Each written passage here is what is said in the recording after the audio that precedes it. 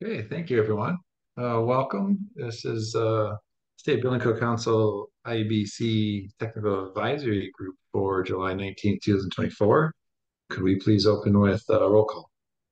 All righty. For the chair primary, Todd Bayreuther. Here. For chair alternate, Roger Haringa. Here. Thank you. For architect primary, Joe Mayo. Here. Thank you. For the alternate, Chef Fortaleza. Give me 1 second. I'm going to get my participants list up just so I can review that too. And I'm not seeing Che in the room here today. For building official primary, Tim Woodard.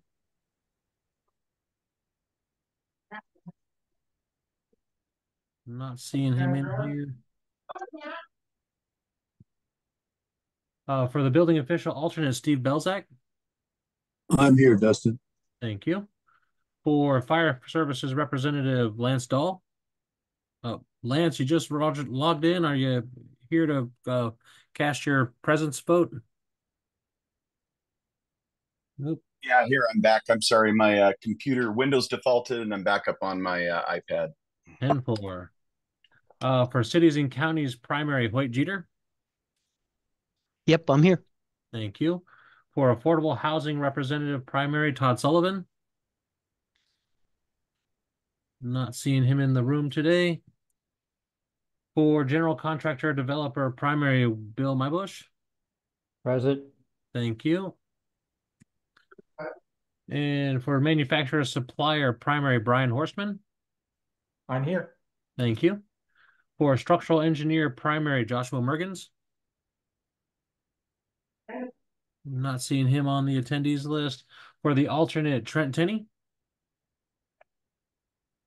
Also not seeing in our attendees list. And for the persons with disabilities or accessibility expert, Michael Shaw. I don't see him in here today. And then for building owner, property manager, primary, Brett Conway. I don't see him in our attendees list.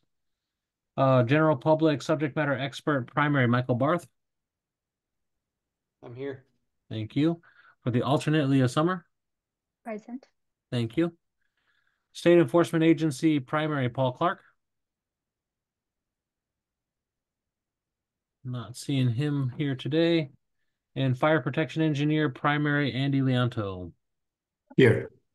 Thank you. We got 1, 2, 5, 6. We have one over our quorum number, so we are good to go. Okay. Good turnout for Friday afternoon in the summer. Thank you, everyone. We'll keep going with item 1. Anyone from the public like to be recognized for the meeting? Yes, Patrick Hanks here with BIAW. Okay, welcome, Patrick. Thanks.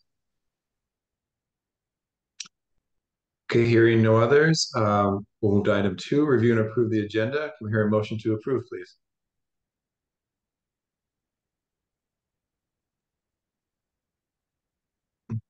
I move to approve the minutes.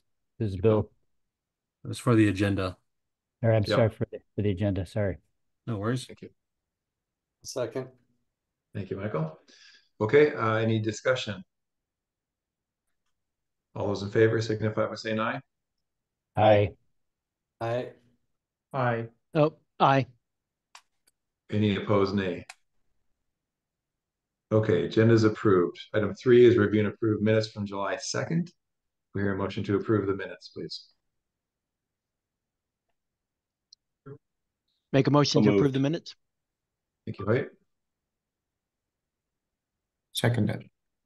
And second, Andy, thank you. Okay, any discussion or proposed edits to what's in front of you?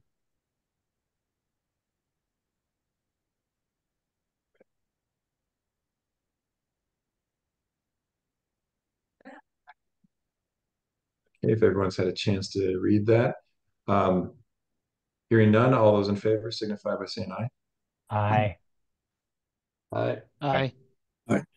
Aye. Any, Any opposed, nay? Okay, minutes are approved. Thank you.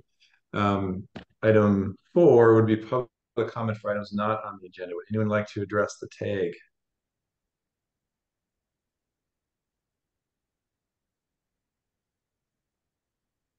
Okay. Hearing none, we'll get to the main order of business here. Item 5. Dustin, do you want to lead us, please? Yeah, yes, I do. Waiting on my document to open up here. It's giving me some slowness. I saved it to the computer here at the house, and it is still giving me issues on wanting to open up. So give me just a moment on that while it figures out what it wants to do.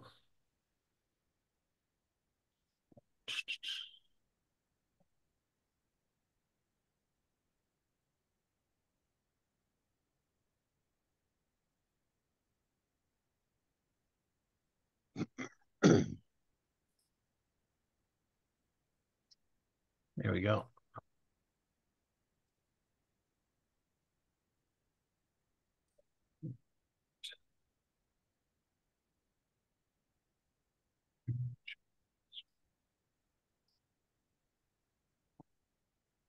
All righty. So you should be seeing the report as distributed out to everybody. This report is developed off of all the other work that we've done so far within this group. So the content is the same with some minor changes in formatting and things like that. The big difference that you'll see across this report is that there's code sections there with all the different line items so that you don't have to flip back and forth between the codes or between this document and a code book to see what we're actually talking about here. So as far as a way that I'd like to review this one, I'd make the offer that we could accept this report as is right now, make the meeting short, but we didn't do that at the fire tag. And the way we ran that one is I scroll through it, and if we have anything besides maintain the existing amendment in the existing amendments report, I'll speak on it. If you guys have a spot that you'd like to jump to, I can go ahead and jump to that now, or we can get to it as I scroll through the whole document. We got about 102 pages here to go through. And on the significant changes report, I only paused to speak on the ones that identified that we think we needed an amendment for the change in the model code. So with that one, Hey, Dustin. Yes, sir. I think that's a good idea. I mean, if I may interrupt, maybe we can poll everyone to see, make sure everyone's comfortable that they've had enough time to review it, or if anyone's opposed to that. Let's maybe just have that discussion real quick, and Okay. then see if there's if that's the good strategy, or if there's a better or other proposal. And core. Okay. So would anyone like to speak to it? The one thing I would, this is Hoyt, sorry. Yeah, you have this, like, for example, I was reading this non-structural component, which says in ASC 713.1.3, and that has importance factors for life safety equipment and things like that. What's surprising on that, since the building code already tells you to go to ASCE 7.2, and it already tells you to go, and then the structural stuff has to be put on the drawings. I'm kind of trying to figure out, I think the I-codes pretty much already does this. It didn't in the past, but I'm trying to figure out, I mean, this is something that's pretty consistent now in ASC. When the I-codes kicks you into ASC 7 already. So you're already required to do some of these items. I'm curious. I don't care if you keep it. Code already requires it though, so. So Hoyt, you're speaking to a specific case here, but also sounds like a more general, more general philosophy how we approach to it. Yeah, I just thought I would bring this up just because the one's in front of everybody. Because I'm in the structural codes all the time, and at one time this wasn't in there. That was the issue. And now that we're adopting that's the way I understand it. I don't understand why we have to keep something in there that's already addressed in the code. So building off of this example, so we have if our goal today is to get to, say, 102 pages of documents for, a recommendation of approval, what are our ground rules and how we want to address things that we might see like this, or just general comments? It's something that we still would support recommendation, knowing that we want to come back and potentially clean this kind of thing up, right? Yeah, that's kind of my question. I mean, I'm fine keeping it in there, but some of this stuff we've taken to the national code. That's all I'm curious about. And Dustin probably have a good call on that, or maybe someone else does. So on something like this, that we went through chapter 1 and all the chapters as a preliminary review after the volunteers went through these. So if it's a section that we think is no longer necessary, and for example, the 107.2.9, if the recommendation for the tag or from this group is to repeal the amendment because it's no longer necessary. So I'm looking in the 2021 code, and like this one specifically, it doesn't necessarily amend an existing code section. It adds a code section in here if I am reading what I got in front of me correctly. And so if it's no longer needed and it's pointed to somewhere else, and we want to potentially remove it, we can change the recommendation here, that's the colored tabs in here, that says keep existing amendment, or if we want to repeal it or modify it, we can change the content of the recommendations for certain sections. In the hope is not to necessarily go in here section by section or chapter by chapter even. I'd like to review it, and if we have a change we want to make, go ahead and make the change in these last 3 columns here. The staff recommendation one was kind of just put in there as if a staff member's working on this versus a volunteer, we'd put content in there. You'll notice throughout the document that the other comments section will have some other kind of information that colors why we're have the repeal, keep as modified, or keep as is recommendations in here. And so we can take the time to modify those. And I see Josh has his hand up. Sorry to interrupt, just letting you know for quorum purposes, I'm here now. I was running late today. Okay, awesome. Thank you, Josh. I think yeah, so here's where I would look at this on this non-structural components, right? Which is just kind of interesting. Everything that you're asking to put in here is structural. So if I was going to put it, they have structural documents already in chapter 16. And to me, I would have put 107.2.9 in chapter 16, not in chapter 107.2.9. But that's just, I mean, that would be the only change. If you're going to make a change, I was wondering if it's possible. I mean, what do other people think? Because what they did specifically is they wanted to do the responsibility of where it is, and some of the non-structural components, is more of a structural. I don't know. It doesn't matter. I mean, to be honest, you accomplish the same thing. You accomplish the same thing. So I just ignore it. I mean, I'm very familiar with it, and I know it needs to be in there, but I was just curious. Hoy, I kind of agree that it would be less likely to be overlooked as someone who does structural. We don't spend a lot of time in chapter 1. We kind of go through it when the new code cycle comes out and put chapter 1 largely away. It's maybe not the biggest deal in the world, but I do think we would see better compliance if this was located in a structurally relevant chapter. Yeah, that was my experience too, because you don't know how many times I've written this comment in my code review here at the city of Tacoma. I'm like, and to me, this seems like this should be in chapter 16, not in chapter 107.2.9. Gotcha. Roger? Well, I just wanted to, where we're at with this report is we have gone through them. And when we went through chapter 1, we decided in this particular case to keep the existing amendment. If you go down to the next page, there are, just for an example, there are custodial care. It says repeal existing state amendment because the model code language is identical. So I want to avoid us going back and redoing work that we did previously. However, if there is, and so then going back up to the non-structural components, the current, and Dustin, you may need to correct me, but I believe that the current amendment would be in chapter 1. Would this be a code proposed change that we would need to make a change proposal to move this? Correct. If we wanted to move this, if we wanted to move this to a different location, a proposal to move it would be required. As far as what we got going on is if it's something we want to consider moving, I want to I guess applaud the Roger's notion of like maybe not repeating the work we've done on chapter 1.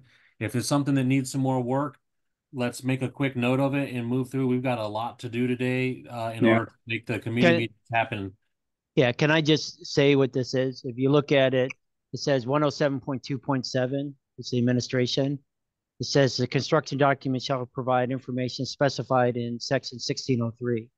So what happens in my experience, everybody goes to 1603 to see what's supposed to be on the construction documents. Yeah. And I got to tell you, I write this comment.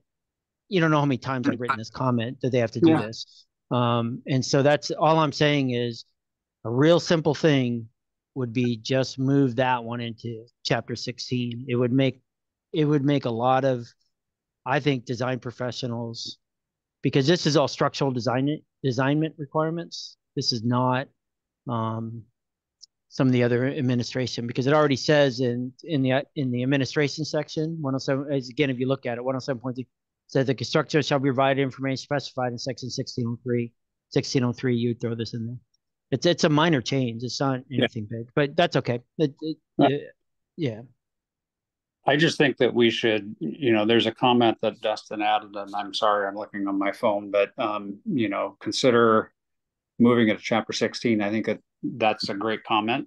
We identify that and we flag it and say we need to continue to work on this, and it may make sense for us to add it to chapter 16. So, all right, I don't want to waste any more time on that. That's all.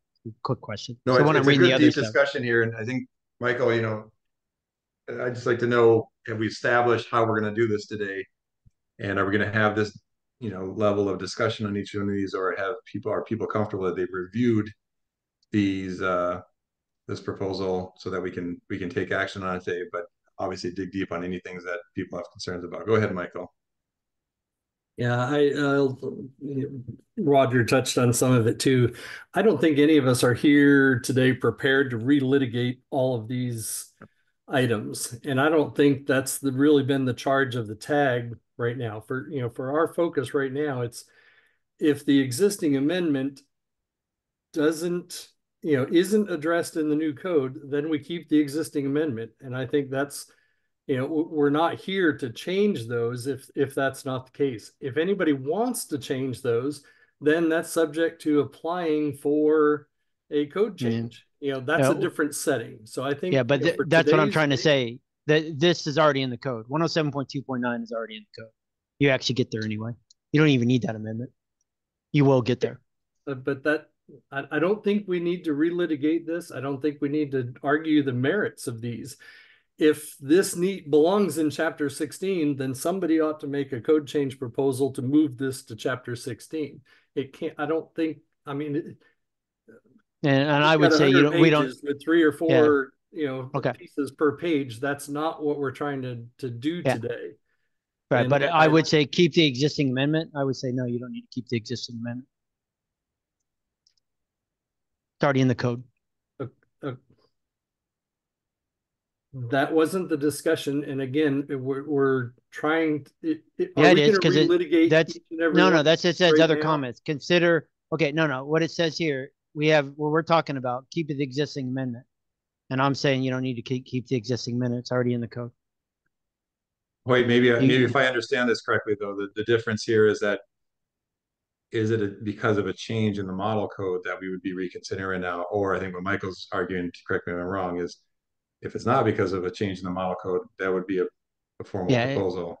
It was a change in the model code and it's in the standard. So it's already in there because it says already other items that have to be required to be put on there. This is just saying the 1.5. The problem is the 1.5 factor changed last code cycle. And that's why they put it in there. They don't need it anymore. We've already gone through a cycle of it. It was more because they changed it in the standard that this was required to be done. And so they put it in the code. You don't need it anymore. It's already in the standard. You don't need this in our state amendment code anymore. The IBC already addresses this without putting this in there. So, okay. So in this case, this is an the example where discussion. putting that yellow, consider relocating to chapter 16. We've discussed it today. no, we mine was as if you keep it, I'd relocate it to chapter 16. My vote, if we vote on this, I would say we don't need it. So, Okay, so I'm trying to get through quite a lot of information here.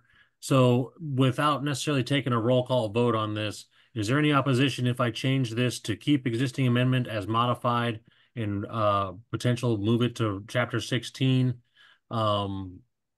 Or is there, I guess, support for just keeping the report as it is with a note here to consider relocating to chapter 16? Because there's lots of different venues we could take as far as making a decision on this one. We could change it to repeal existing amendment. It's taken care of in chapter 16. We can move it to chapter 16. There's lots of different items. And yeah, so I'm going to make a motion. I'll make a motion on this. I make a motion to repeal this. It's not necessary anymore. I'd like to continue my comment. What I was trying to say was if we relitigate each one of these, this isn't the time or the place. No, that's Hoyt, please.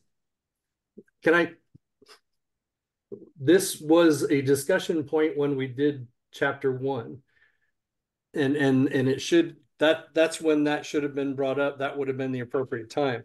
Right now, this is a review. If we try to relitigate each one, that we're never going to get there. And Hoyt, I'm not disagreeing with the technical aspects of it.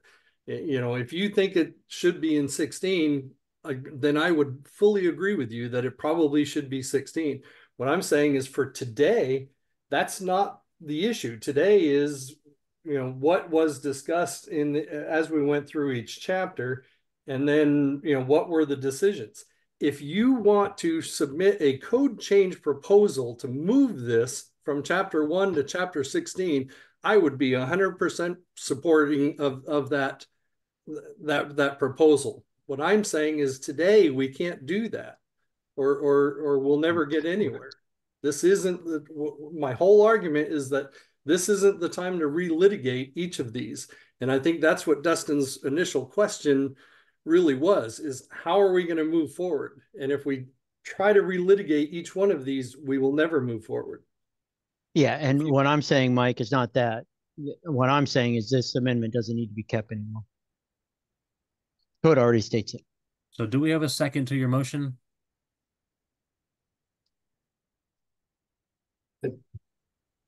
I would be willing to second, but with some caveat here. I think what we're saying is we just need to change the comment to consider we recommend it be removed, right? I don't know if we're saying it needs to be moved to chapter 16 if it's already included in the code. Yeah, that's my motion, just to remove it. And I'm friendly with that. We can change that. I'm trying to keep this discussion on each specific session nice and concise, because we've got 102 pages of an existing amendment report. I don't know how many pages are in the significant changes report, but then there's also the IEBC book to go over as well. So if we spend this much time on each thing that we have comments on, we're not going to finish the task at hand today.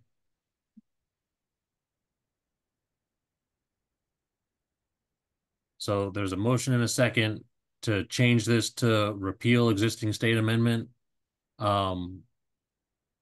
Is it appropriate to do a voice vote, or should we do a voice or do a roll call? Michael. Gonna have discussion? Yes. I would speak to opposing this motion simply, not on the technical merits, but simply on the fact that I am overly cautious of us trying to eliminate amendments without proper true consideration. And those considerations should be through the code change process of submitting a code change proposal. Should not be because we don't like an amendment or any of that. That's I think I've seen too many instances in the past where existing amendments have been deleted without the proper consideration and discussion. Again, this one on a technical merit, I support Hoyt's argument on a technical merit. I'm saying for today and for this motion, I don't think that any of these amendments that are not truly represented clearly and have gone through that process, through our process through the last 2 months, I don't think we should be removing them now without that real opportunity for thorough review. Didn't we do that on other ones though, Mike? We removed other ones. And what I'm saying is the code already has this. Yep. So it's not, we're not repealing it. We're not repealing it, but on the other places we've done in other places, if the code's already addressed it. Yes, we've removed other ones so, when the code. Right. And so this one, right. Yep. But then let me finish. Yeah. But this is specifically in the code already. So it's not, you don't need to do anything. You don't even need to move it to chapter 16. You don't need to do any of that stuff. Code already addressed this, and it's in the standard. So, and chapter, so it's not necessary anymore. So I would also speak to opposing the motion just on the basis of not relitigating, kind of like what we've been discussing. When we had that detailed conversation in chapter 1, it would have been great to maybe see where this is in the code and verify those things that, Hoyt's bringing up now. And I just don't think we can do that for these items today. So I'm going to oppose any motion that's similar to this style. Yeah, thank you, Tim. Okay, I'm gonna as chair step in here and if there's any other, we have a motion on the table. If there's any other discussion, let's have it. Otherwise, let's take a vote, but then I'd like us to move forward in a different matter. Okay, all those in favor signify by saying aye. Aye. Aye. Any opposed, nay? Nay. Nay. I'm sorry, when I'm opposing, what is the opposing part? I didn't understand what the actual proposal is. It's your motion, and your motion is to make a change to this, but I'd like us to try to to move. I thought the motion was to keep the existing amendment. I thought that was the motion to remove it. Okay, remove it. Yeah, that's the motion. That's the motion. Or just, that's the motion to move it. That I vote yay for that. Then I'm sorry, I didn't vote this time. That's why. To move. No, to remove this completely. 107.2, the state amendment. Okay, please. I make a motion to get rid of the keeping existing amendment. We don't need it. Okay. I think we're probably all confused at this point, and I'm not voting, but I'm not prepared to take a technical kind of merit vote right now. Anyway, I think I agree with Michael and Tim that we need to move forward on what is presented to us. And my question to the committee here was, or the tag was, have you had ample time to review what is presented in front of us, and how would you like to most quickly move through this, but you'll still have the chance to make a final recommendation. We have 3 or 4 hours. We could extend, obviously to multiple days, but I think we're beyond, going through and making significant changes here to the work we've done over the last few months. So if we'd still like to continue this motion, I think it needs to be restated, because at this point, I don't believe I understand what the motion is. Yeah, that's what I didn't understand what the motion is either. So. Or can we simply withdraw and try to move forward with the comment and let Dustin get through these? That likely makes sense. And we have another opportunity to approve the final document, right? So maybe we should move on. Absolutely. This is just the recommendation moving forward. We've done a significant amount of work, but we haven't even started the process yet of filing the CR 101. So, or taking proposals. Yeah. So just skip it, Dustin, and go on to the other ones. Then. Okay. Okay, thank you. All Okay, right. Dustin, I'm gonna give it back to you and let you move through this. Gotcha. So, Todd, you did have a question as far as, is everybody feel like going over this and stopping at the places where we're making changes in this document, where we're prescribing changes that where they're not being made yet, but we're prescribing that they be made. That's where I plan to stop in this, unless we have spots where somebody wants to maybe change a little bit of content to the report. If we want to change a little bit of content, I can easily add a comment in here. I can change it. I'd like to avoid lengthy discussion on any specific one topic, because like we've heard it from others in the meeting so far, this is not the venue to rediscuss in depth these sections. We addressed all these. We moved the preliminary work forward to these master reports, and these master reports are essentially the work we've already done, just reformatted. And I just want to touch on the places where there's potential changes coming down, and that seemed to be the most expeditious way to do it during the fire tag. What we have set up with the fire tag at this point now is to come back in the coming couple weeks to review what these reports have in here, and break out if we're going to need to do proposals as a tag.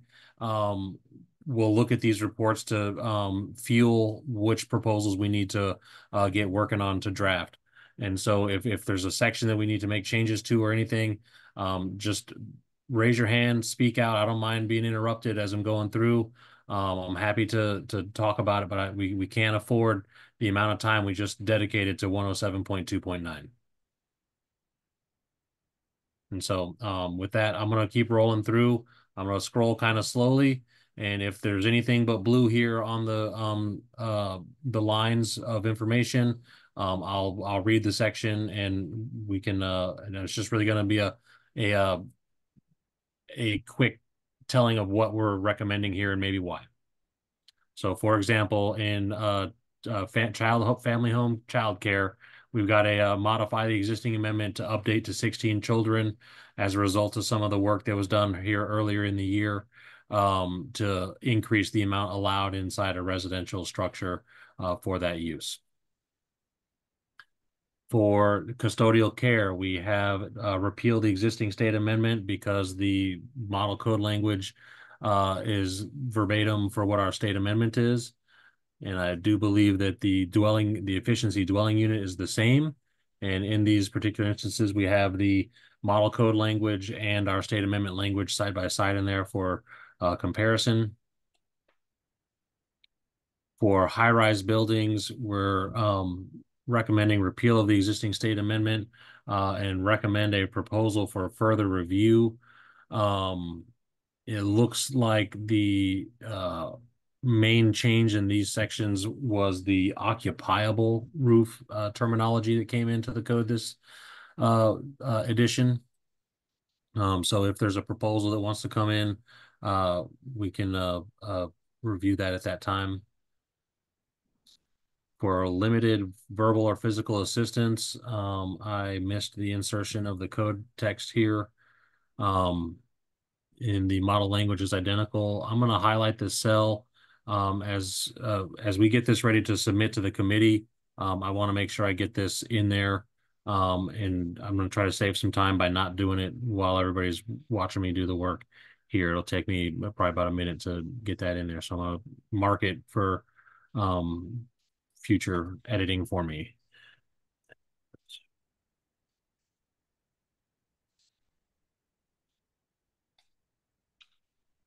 Okay. Oh, I have it here. So there's the code language. It's identical, and I'm missing loft.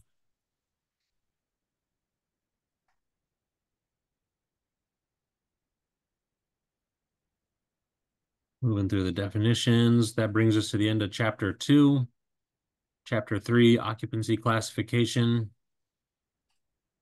We have a modify existing amendment for the family home child care. It's updating 12 to 16 and coordinating with the IRC requirements. For the modifications, in here. We don't have the modification suggested in here, so we'll need to it's a correlation item on this one with the IRC.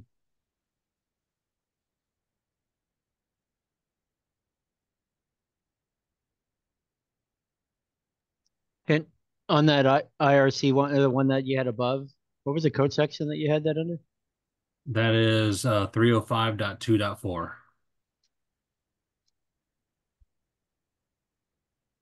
Okay. All right. So 305. Oh, we're looking at the 21, right? Not 24, right? This is the 2024 code, but the 2021 section and the 2024 section are the same. Right. So the thing is, 305.2.3 is Group E occupancies, daycare facilities. So That's fine. So if you go to 2.4, if you go to 2. That's fine. I just want to be. They have five or fewer children. They have a facility having 5 or fewer children. I'm just wondering if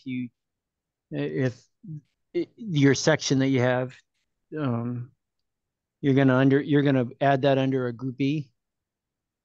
So it's already there right now Got under it. the Group E occupancy in the 2021 code. It's also under the R sections later as well.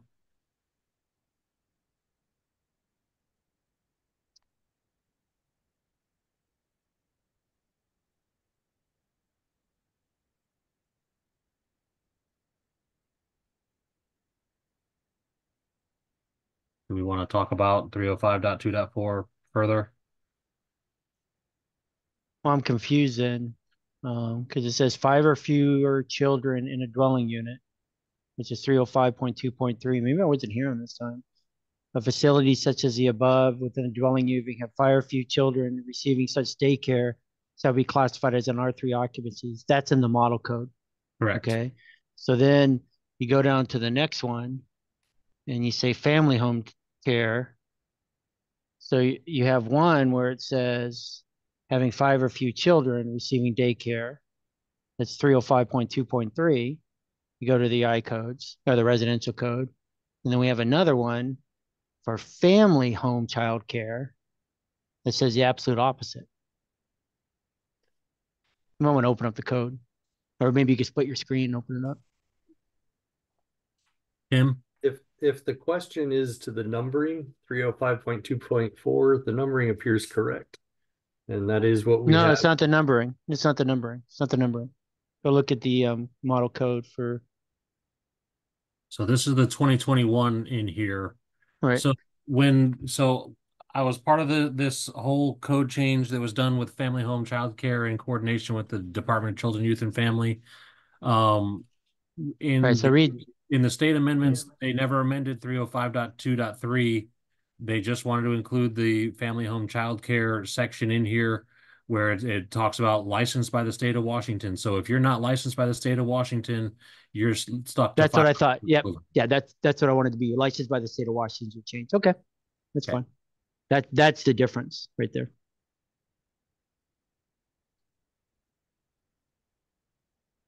Right. No longer needed to comment, but thanks, Dustin. Thank you.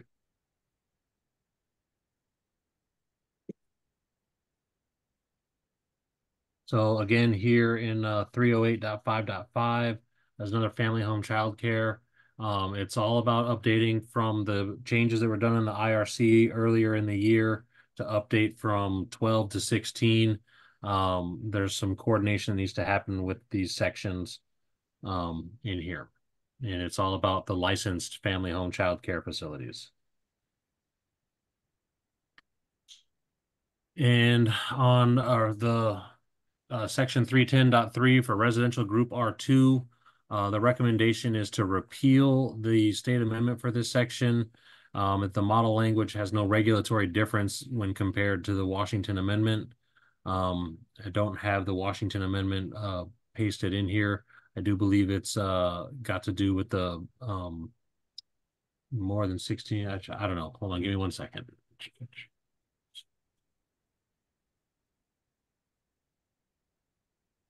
310 dot.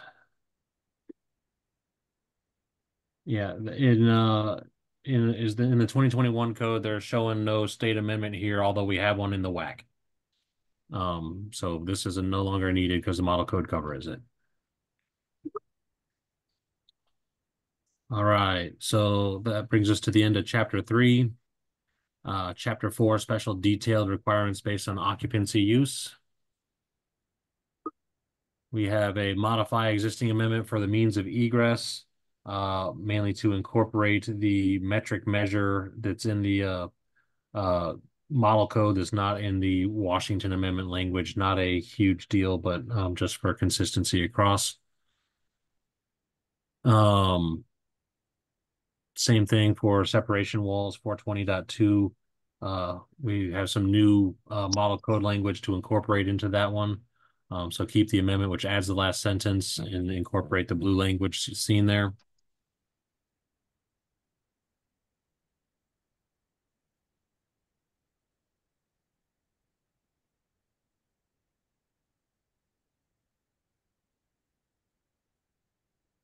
And some of these have some comments for renumbering in here as well. That's one thing that the blue will also signify if it just needs to be relocated into a different spot right in the same section due to new model code language.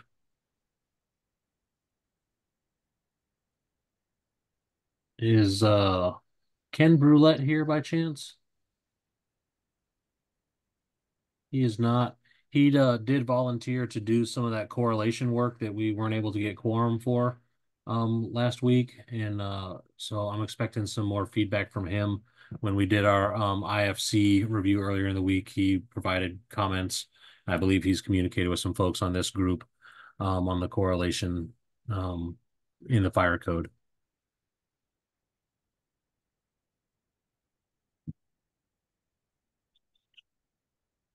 It's the end of chapter 4, brings us to chapter 5, general building heights and areas.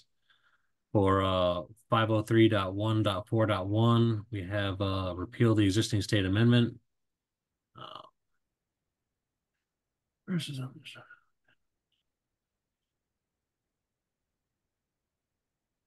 looks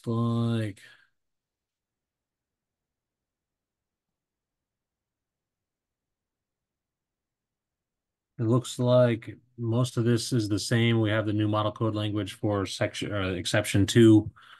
They could be wrapped into this one. So we have repeal the existing state amendment on that one. For 503.1.4.2, we have modify the existing amendment, mainly changing it from occupied to occupiable roof. It's been changed throughout the code.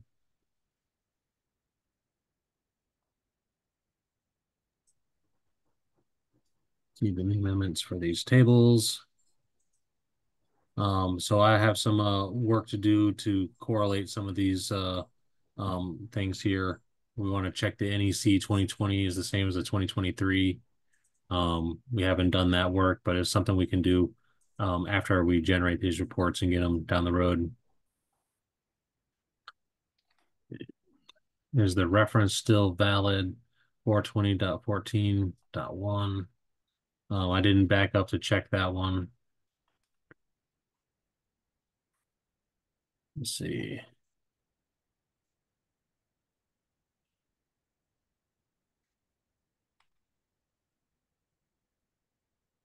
Off limitations.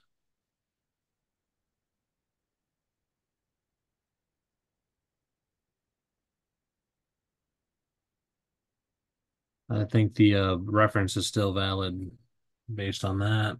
I'm going to delete that. For mixed use and occupancy, 508.5.1, repeal the existing state amendment. The model code has identical language.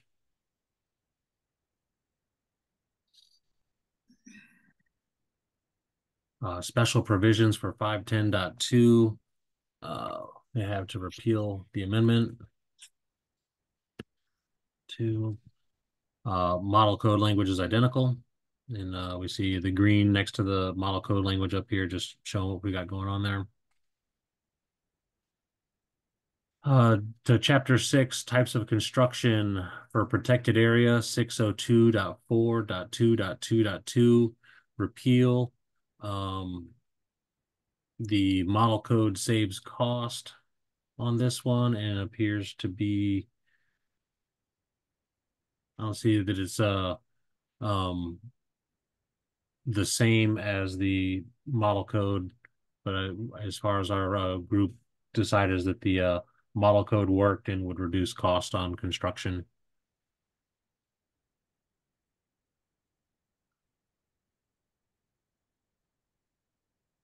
For 602.4.2.2.4, separation distance between unprotected mass timber elements, we have the model code to be adopted and close out the amendment.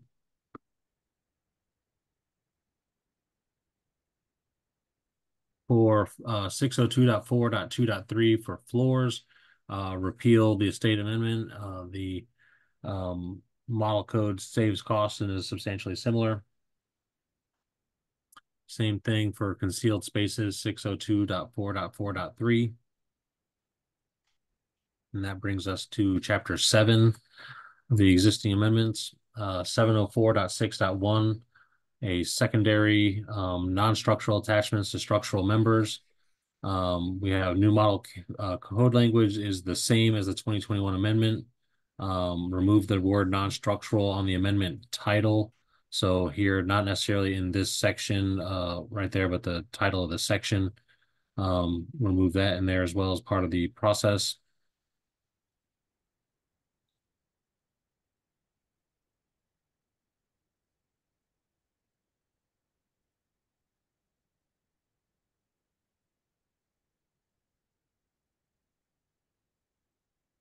Brings us to chapter 8 with no existing amendments, and then to chapter 9.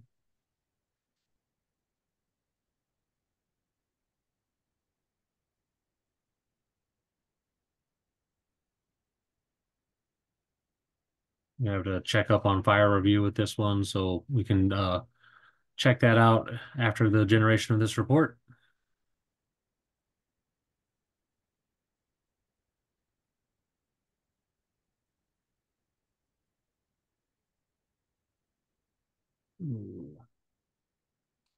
So for 907.9, this is a whack language that's just floating in there. At some point, there was an amendment to this section that's no longer there, and it's just labeled as reserved.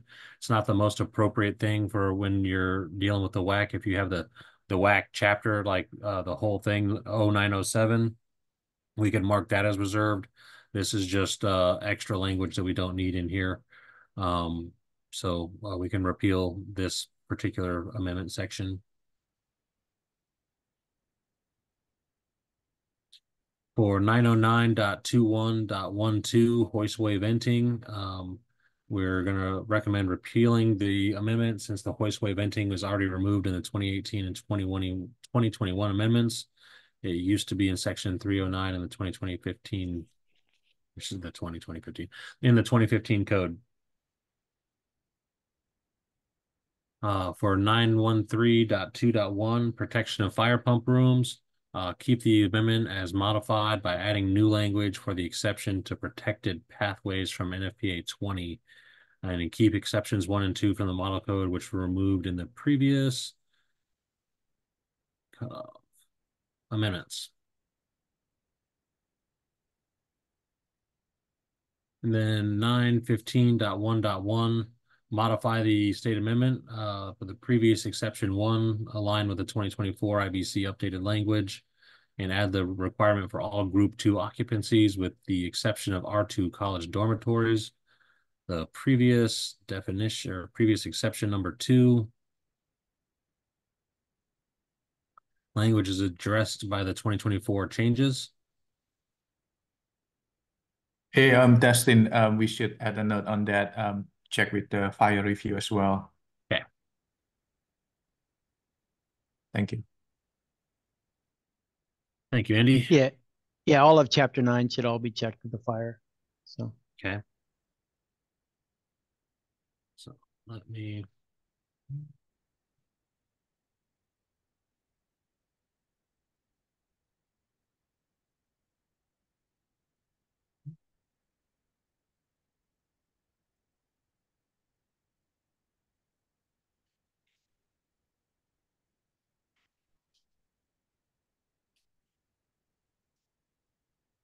All right.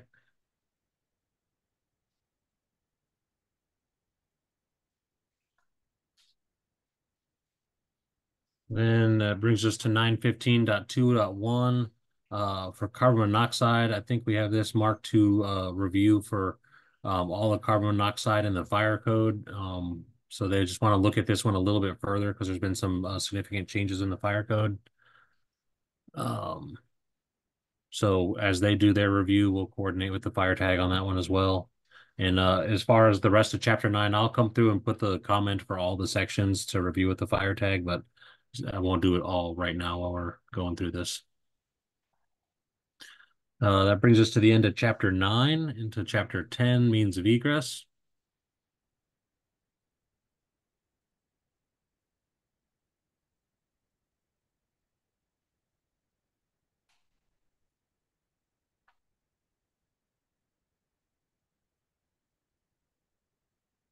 For 1006.3.4 single exits, we have repeal the existing state amendment because the model language is the same.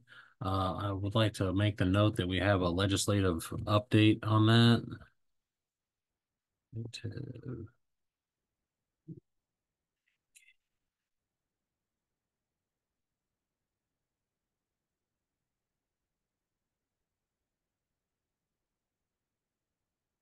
Or 1009.8, two-way communication. We have to repeal the existing amendment. The model language is the same. Same for 1009.8.1.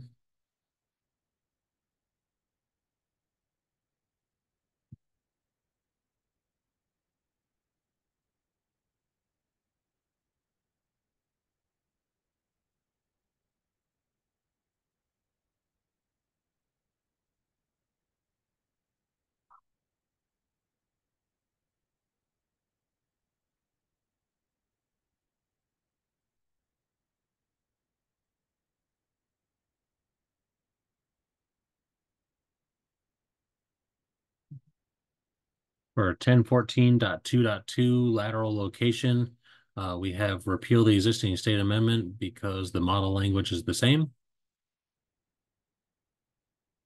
For 1015.2, we have repeal the existing state amendment because the model language is the same.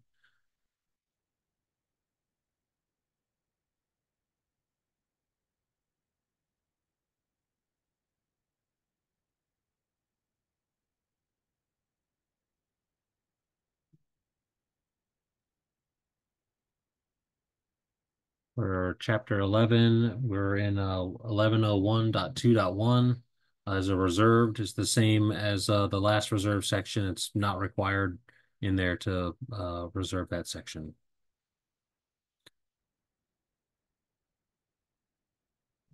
This one should be as modified to renumber.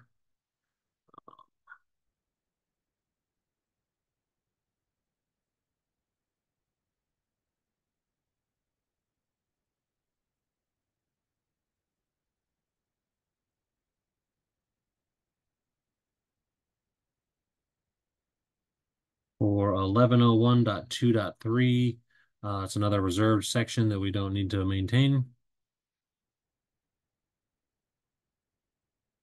And we have some modifications.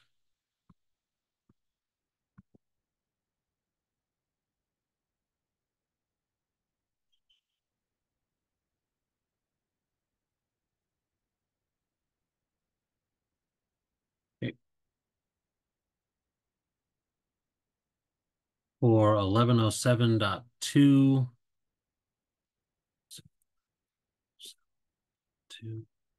we have to repeal the existing state amendment. R4 has been added by model code language, new model language and incorporated into Washington Amendment C, significant changes tab, and exception number 2. Additional exceptions are added and the tag needs to review the new language in there. So I'm going to highlight this one as a spot for, work for us here in the future.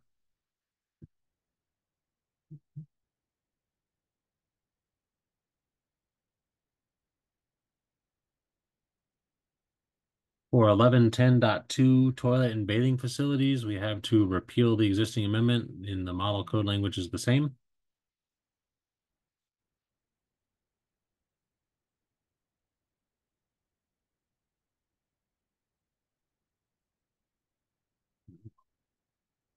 Can you add a note for that one you said to remodel up or to relook at it? Where it was for trucks, because now we have electric trucks. When the amendment was done above, there weren't electric trucks.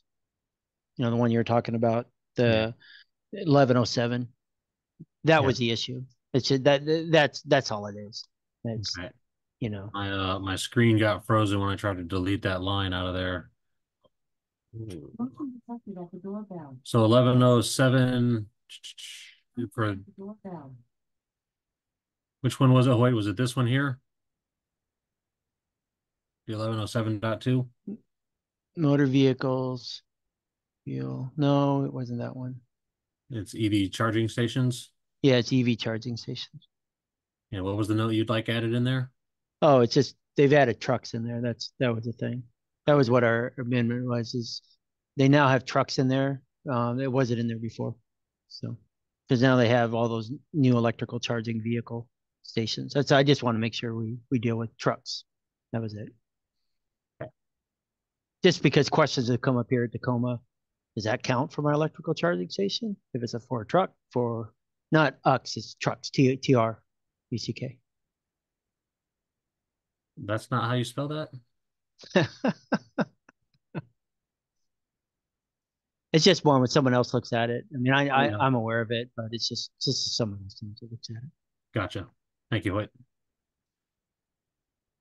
All right, we covered 1110.2 already. And then I split this here to try to, we had some trouble uploading this whole document as one PDF to the website. So that's why there's this weird gap here. And it was supposed to be split on a page. And I guess with our edits today, it's moved it around a little bit.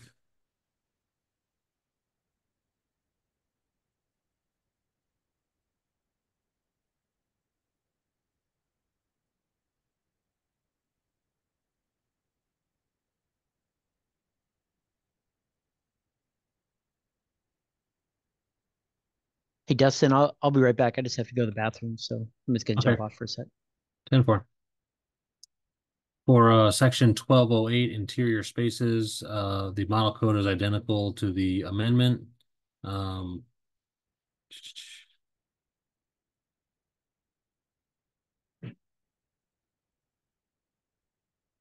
chapter 13, energy efficiency, we have no existing amendments.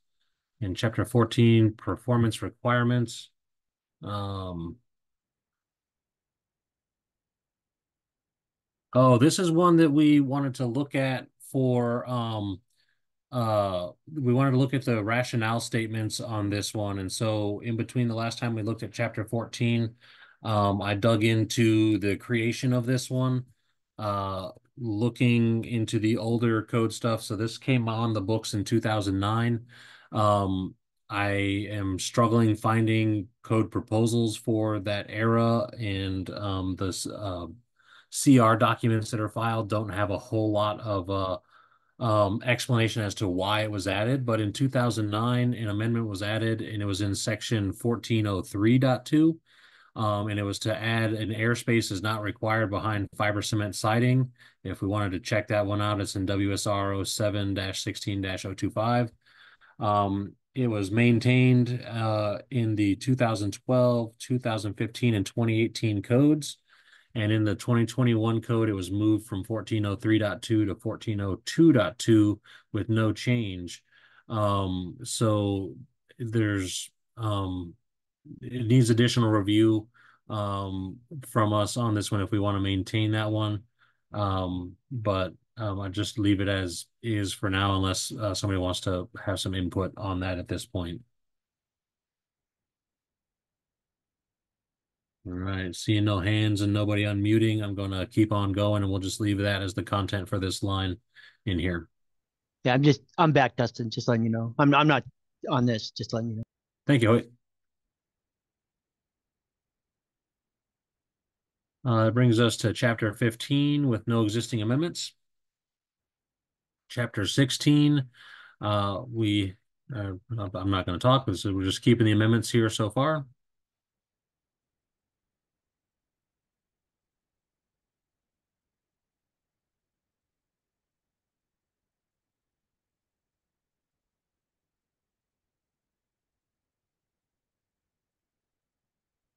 So it looks like the big change is some renumbering needed in these sections here.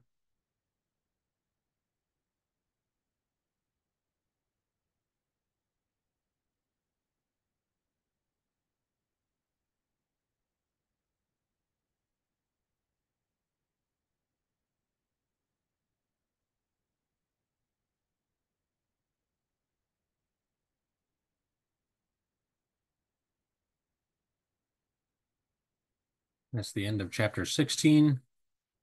In chapter 17, special inspections and tests, section 1705.13.6 for plumbing, mechanical, and electrical components. We have repealed the existing amendment, and the model code is the exact same language. And that's the end of chapter 17. For chapter 18, soils and foundations. In 1807.2.2, we have maintained the existing amendment. It's just not colored right. Chapter 19, 20, we have no existing amendments. In chapter 21 for masonry, looks like we've recommended maintaining all those amendments. Chapter 22 for steel has no existing amendments. For chapter 23 of wood, since we were talking at WABO yesterday about the table that's missing in our work, do you know off the top of your head what section that is? Yeah, I could tell you that. Yeah, so just so people know that's on this call, what happened when ICC printed the first printing of the Washington State Building Code, in the original IBC, they completely left the table out of the printing. So then when they did the Washington State Building Code, when they did the second printing for ICC, they put the table back in, but they didn't do it for Washington. And I will get to it. Hopefully that made sense for everybody. I'm sorry, I'm just trying to get to the table real quick. Yeah.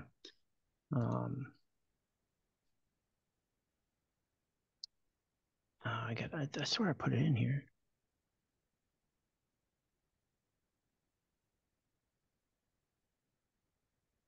Hang on, let me open on my 2018 because I think I stuck it into my own copy. Or 2021.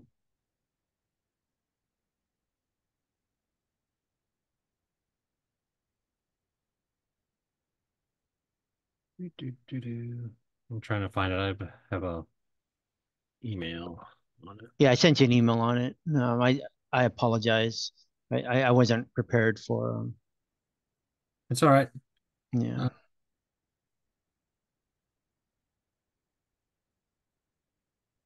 It's 2308.7.1. Yeah, I think that's right. So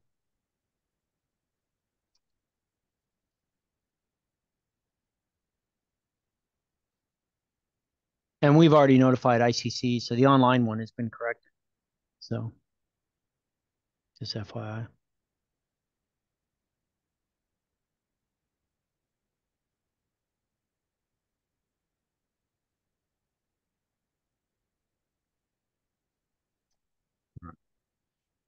Does everybody understand what we're talking about? Just in case anyone has any questions. I'll just restate, ICC left out a table by mistake. They've re-included it as an errata. And I was under the impression that it's also missing from our Word document in this 2024 first version.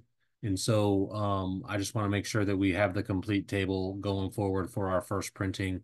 Much like the 2021 code, it's they're not really planning on doing second editions of this code. So if it's not in our Word document, we need to make sure it's there.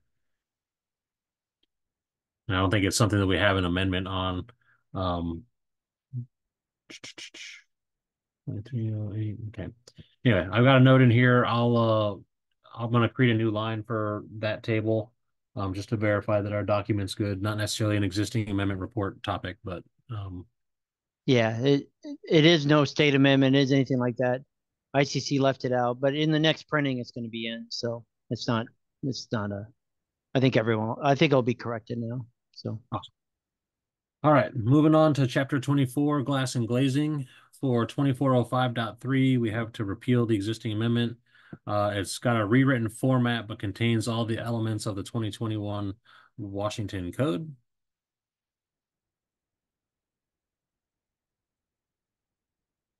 I believe the exceptions and stuff are just kind of dropped out into different code sections. For chapter 25 and 26, we have no existing amendments. Chapter 27, electrical, maintain that amendment. Chapter 28, no existing amendments. Chapter 29 for plumbing systems.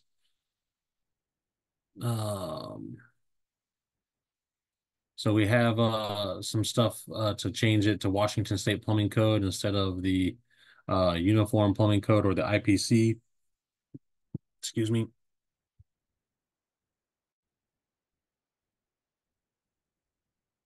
In table 2902.1, minimum number of required plumbing fixtures, we have a modification proposed. And we need to incorporate some model code language and merge our UPC and IPC tables. This is the model code table, and I believe we have another table floating out there with already kind of merged, but it's not included in this report.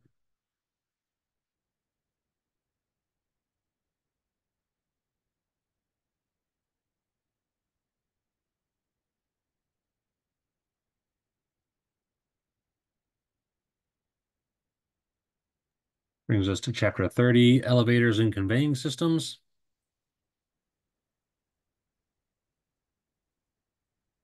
For section 3006.3, we have to repeal the existing state amendment. We have a confirm with the fire tag. The model code has a new number 5 in here. And the recommendation is to repeal the existing amendment and adopt the new language there. Brings us to chapter 31 for special construction. And 3103.1, we have a modification recommended to incorporate model code changes and review for a conflict with new exception number 1 and the existing state amendment. So that's just some work. I'm going to put some highlight there. For 3115.1 modification to renumber and correlate with the IFC review of NFPA 130.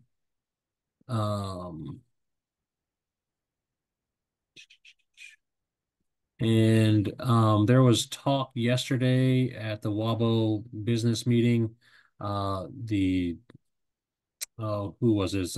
Puget. The folks who were proponents of these amendments in this section are looking to do some more work on that. So we're looking to potentially bring them in at the next council meeting to make a presentation to the council, just as a FYI, as far as what they got going. They're encountering some different regulation in different jurisdictions, and they're hoping that's the Sound Transit thing, right? Yes. Yeah. So okay. And so they're hoping to bring some more stuff to make it statewide, to make it a little easier to do the, they're going to more than double their amount of line in the system for the light rail system in the Seattle-Tacoma area. And just trying to make it easier for the review staff if they can get some more stuff in the model code, or not the model code, the amendments or the model code. All right. Chapter 32, encroachments into the public right-of-way. We have no existing amendments. For chapter 33, safeguards during construction.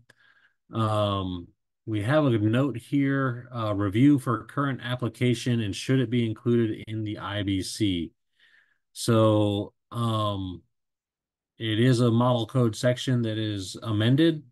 So I guess the question I would be seeking an answer for is, do we think we should amend this section out of the IBC completely? Looks like that's what the note is calling for. Does anybody have any comment on that one, or should we just maintain the amendment? I think we should just maintain that amendment. Okay. What's the amendment? I just want to make sure, the amendment, It's this box here at the bottom of the screen. the green, basically? Yeah, so the black text is what's in the model code, and the green is what's the difference. So Yeah. the language is model code language has been taken out. Yeah, what's good about this is we're required by the fire code official. That's the big issue. The other stuff is important, obviously, don't get me wrong. But this is actually, I believe we should keep exactly our state amendment in there because it is under the fire. Because you see the parentheses F, if the fire decides to change that, then let them do it, not us on our side. Then we will keep the existing amendment, and I just remove the note there. You're going to confirm with the fire though, right? Just to make sure they said they want to keep it, right? The fire tag? Yes. Yeah, good. Okay, good. Chapter 34 is a reserved chapter in the model code. Chapter 35, we have some changes recommended here to keep the existing amendment, but to update to the 22 editions of these two standards. We don't have an amendment in Appendix E specifically, but we have it mentioned in our preface text that we adopt Appendix E. And after a review of that against the ICC 117, we decided to keep Appendix E as an adopted appendix for our users. So the one thing, what you're saying in here, right, where it says ASCE 7-22, Yes. right? That is in the code already. There is no, I'm trying to figure out where's the changes actually that is the code that we're using. Which I want to make sure I get this right. This reference standard that you put in there, what is our state amendment on that one? Let me check. So, because I thought we got that in the structural codes, what we needed to do. So I thought we so it should be modified to remove the ASCE 7 amendments. Josh, you have your hand up? Yeah, I was one who reviewed this, and just to kind of remind folks, the amendment included adoption of several sections and other references that are now adopted by the model code. I had originally said we should remove it, but we had noticed as a group that there were some aspects, I believe, of the NFPA 13 lines that weren't consistent with the model code. So that's all this was just a portion of it got adopted into the model code, and a portion of it did not get adopted into the model code. Right. So okay, so that's the NFPA one. This is what our amendment looks like. And so what we're looking to do is pull out the 716 modifications, I believe, pull out the NFPA 130 and make the NFPA 13 a little bit updated. But and we had also talked about removing the reference to ASCE 722 because it adopts only a section, whereas we're adopting the whole code along with the model code for this change. Yes. All right, and those supplements 1, 2, and 3, just that got put into 722. That was the problem. So now it's correct. So I don't know people who are using that code on this call, but they finally got it right. All right, then Appendix P is the construction and demolition material management and sleeping lofts. The Appendix P in the 2024 code is now sleeping lofts, and so our existing amendment would need to be renumbered as Appendix Q. And so here is the existing amendment. It would all just change to Q in the numbers inside there. And that brings us to the end of the IBC existing amendments review. Is there any specific section that anybody would like to go back and rehash? Yeah, I would like to ask one question on this. You know, appendix actually are individually adopted by jurisdiction unless the state specifically adopts it. If you go up, the sleeping lofts, you know, we had two options here. One, put it in the model code, or one, put it in the appendix. The model code did not, the model code at the hearings and stuff, people didn't really understand this type of what we're talking about, that we're getting a lot here in Tacoma and some of the other large cities, these sleeping lofts that they're talking about. Bellevue's getting a lot of them. My question is, will the state be adopting Appendix P without us putting anything through? Or does something have to be put in there? Because the appendix, right, is, unless it's specifically adopted by the state, it's jurisdiction by jurisdictions, right? And Correct. appendix P is for our occupancies, just FYI. So I'm curious, is that something? I mean, I thought we had sleeping lofts in our state building code. I thought that was something we put a while ago. So Yeah, we have it maintained in the body of the code in the R sections. This is a new appendix and it kind of contains the same stuff.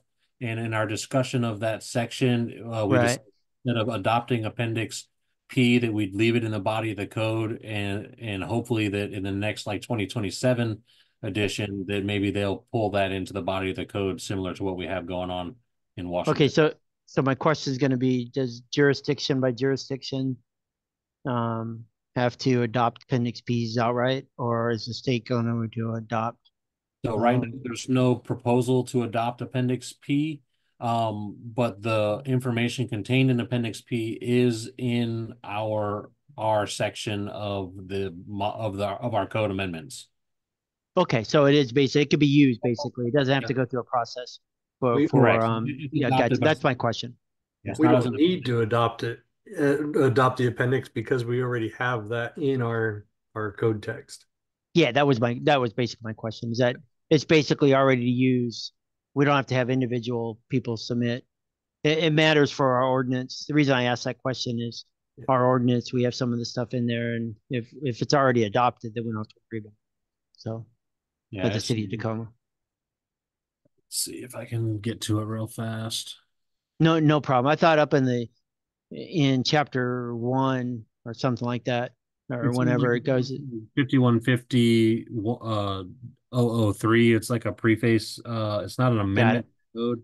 It's kind of our charging sections. Yeah, but it should be in section 420, I do believe, in the end of that section. Yeah, I'm sorry, I just couldn't remember. Maybe other people remember it. I just wanted to be sure that was correct. Get up here.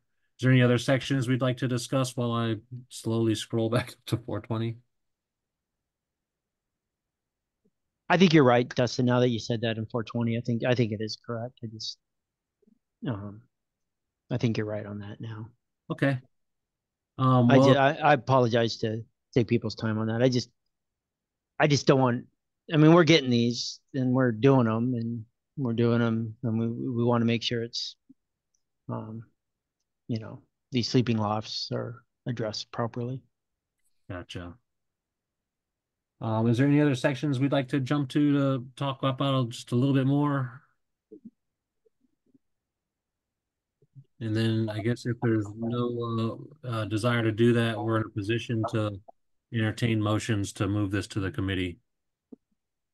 I make a motion to move it to the committee. Okay. Second. That was Michael. Right. Hey, Dustin, you want me to call the vote? Any discussion? All those in favor signify by saying aye. Aye. Aye. Aye. Aye. Any opposed? Aye. Okay, recommendations approved. All right, thank you guys. Let me save this bad boy. That worked well, Dustin. That method. Yeah. Is everyone okay with that method? Okay. Yes, and I too commend you, Dustin, for putting it in such a nice, organized manner. It makes that final review much easier. So thank you. You're very welcome. It was a big load, and I have to share some of that thanks with Rosanna. She did a lot of lifting on these documents as well. So kudos to her as well. Let me get the next one open up. This is for the significant changes of the IBC. Oh, it says I already have it open. Let's find it here. Boom. And so for this one, we'll be looking at sections that are marked for amendment needed. They should have a yellow highlight in them. There's not a whole ton of them, but we also have the code sections put into here as well. So for chapter 1, no significant changes were identified. Chapter 2, we have a significant change, no amendment. Chapter 3, no changes identified. Chapter 4,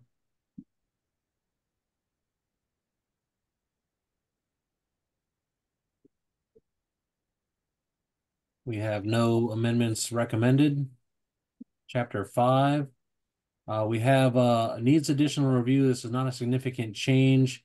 Incidental usage, sorry. Language added to eye occupancies and ambulatory care facilities and automatic sprinkler system. So down here, this and provide automatic sprinkler system was added to all these code lines. And I remember when we were talking about it, that it just needs to make sure that it's not, I guess, overburdensome to our community, because we did identify it as having some cost increase for these folks. So we'll just leave this one highlighted yellow to go back and look at. And if a proposal is needed, we can decide as a tag later to potentially generate one, or we can also leave it to industry to generate a proposal as well. Types of construction, no significant changes identified. Chapter 7, fire and smoke protection features. No amendments recommended. Chapter 8, interior finishes, no amendments recommended. For chapter 9,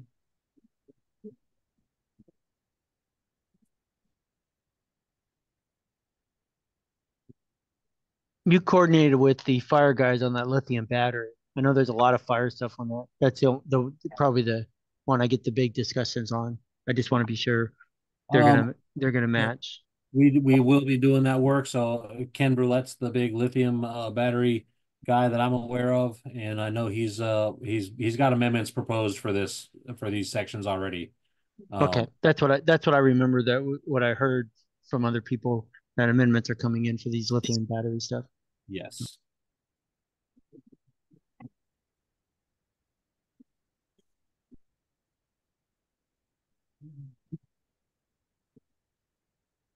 So for 915.1.1, this is carbon monoxide, new language. We have it identified for needing some work for an amendment proposal. So these ones that we do have the yes on here, I envisioned are this group here working together or breaking out some volunteers to write some proposals for these sections. So carbon monoxide has had some changes in the fire code and the building code, and some correlation and work is needed just to verify the changes aren't anything crazy.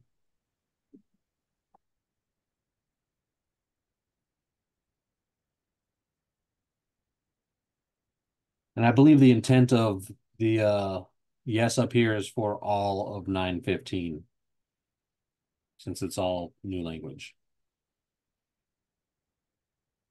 Hey, Dustin, a little thing, if you don't mind, like in the footers down below, or maybe you have it on the top, just have the page numbers on there. Oh, I missed that on this particular document. It's on the other ones, and I'll get that in there for the committee reports. Yeah, that was all it is. Just so, I mean, I print things out still. I'm an old school and make handwritten on, then go on to the screen. Younger, like my kids and all that stuff, they don't print out a thing. So. And an idea I had after I printed all these out to PDF was to add a header that also states which document you're looking at as well.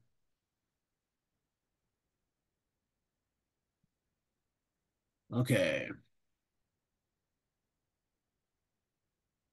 That's the end of chapter 9. In chapter 10, no significant changes were identified. For chapter 11, section 1107.2, exception number 1. We have a yes, amendments needed to modify the existing amendment. I think that we have notes on this one in the existing amendments report as well. And there we go. Okay. Brings us to chapter 12 for interior environment.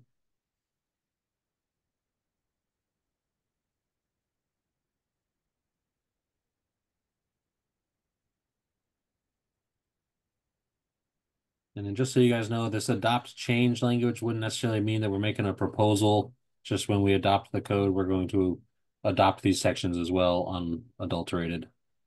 So section 1202.4.3.2, condition spaces, an amendment is called out to change the reference to the International Energy Conservation, change the IECC reference to the WSEC instead. So not necessarily a significant change, but a good catch as far as changing that section.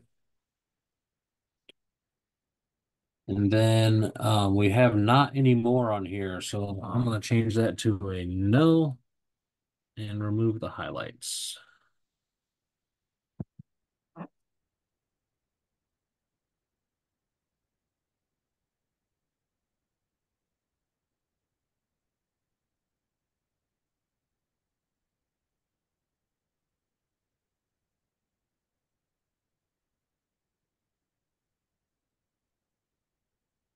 Brings us to chapter 13, 14, and 15 with no significant changes identified. Chapter 16, structural design, in 1602.1 for notations. There's no Washington note in here, and an amendment is needed to add one. So, Roger, you still online with us on the phone? I thought that was for the tsunami stuff. Yes, I am on here. I just wanted to, I was a little bit confused, and I want to make sure that I have, it's not going to confuse anybody else.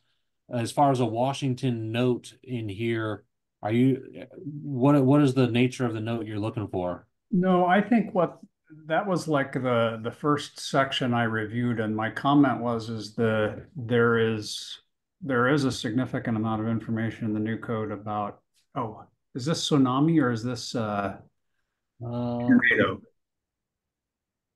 No, this is the structural design, just basic 1602, right in the beginning.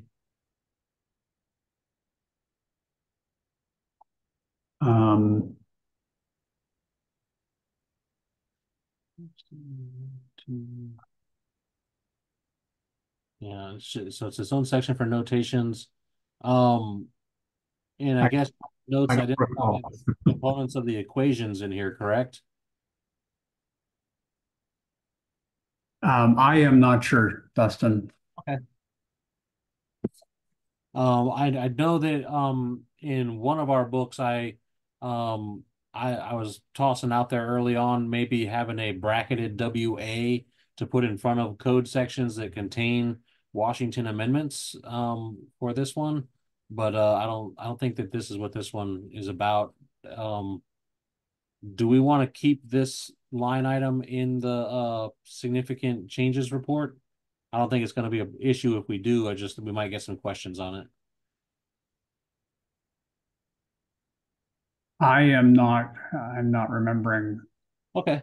What well, the is about. Yeah. I'll leave it in here, and if it's just a report, so if we don't need to do anything in this section, we can move on down the road later on.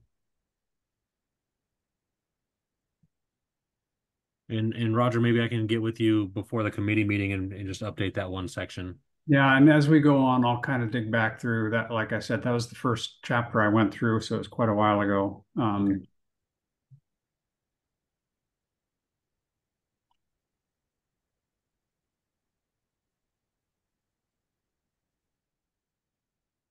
Here, instead of breaking these out into separate line items for this table, we just put them all in one big chunk and have the table here below.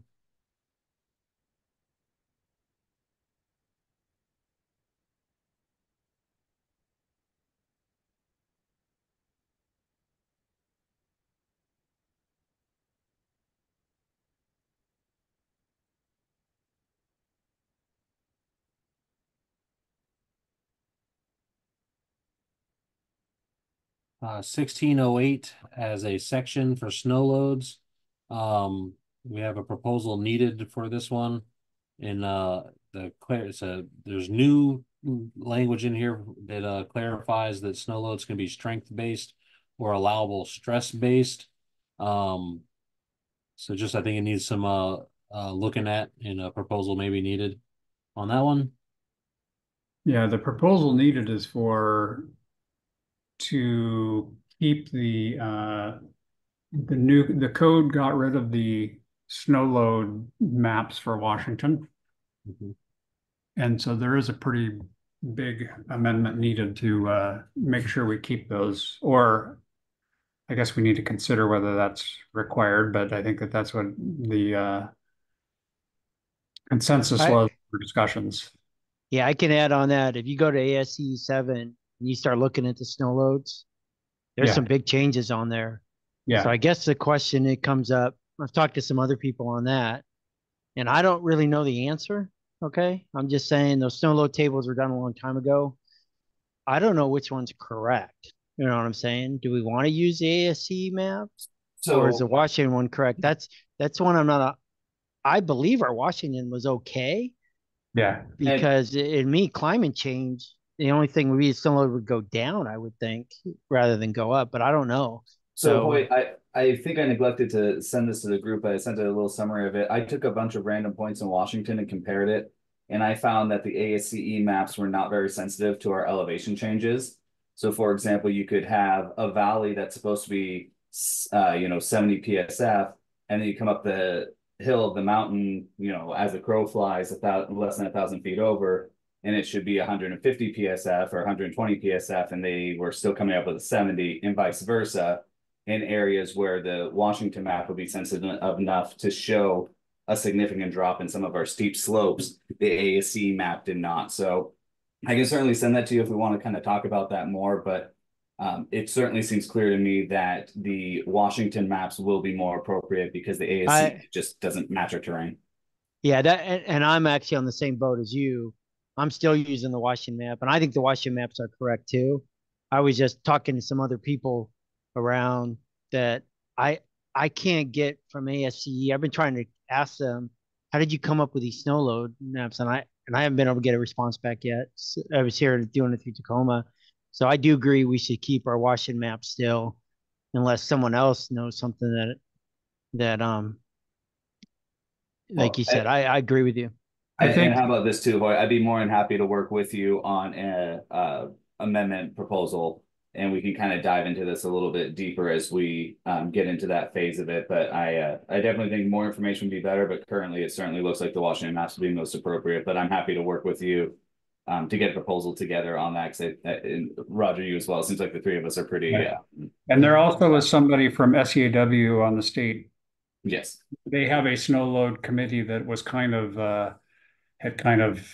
have a whole lot of work, but so we can get some help from SEAW as well. But the idea is we need to look at it.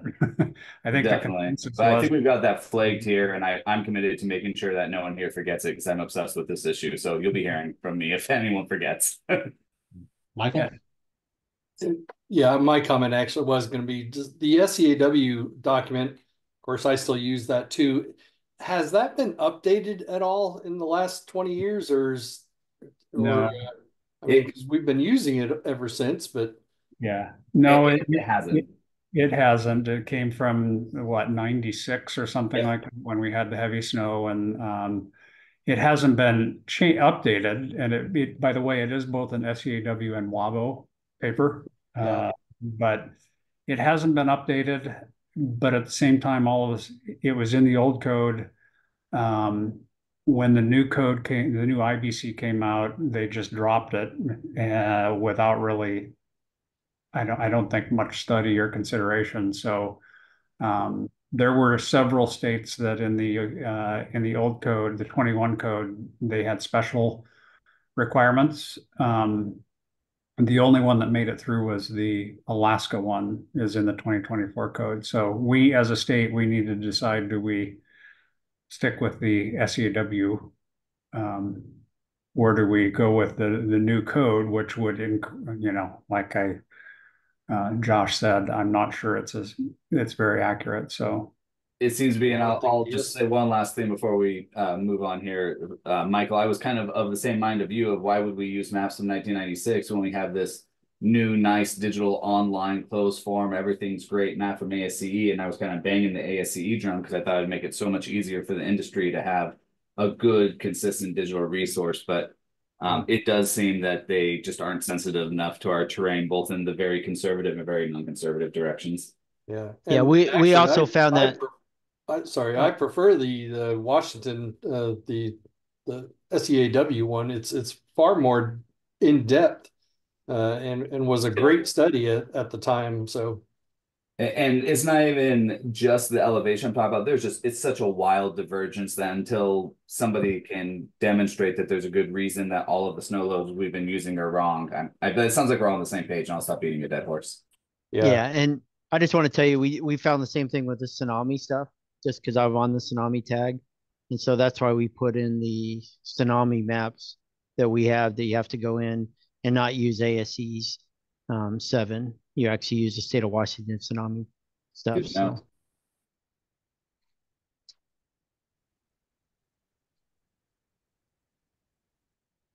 That's not supposed to be on that map.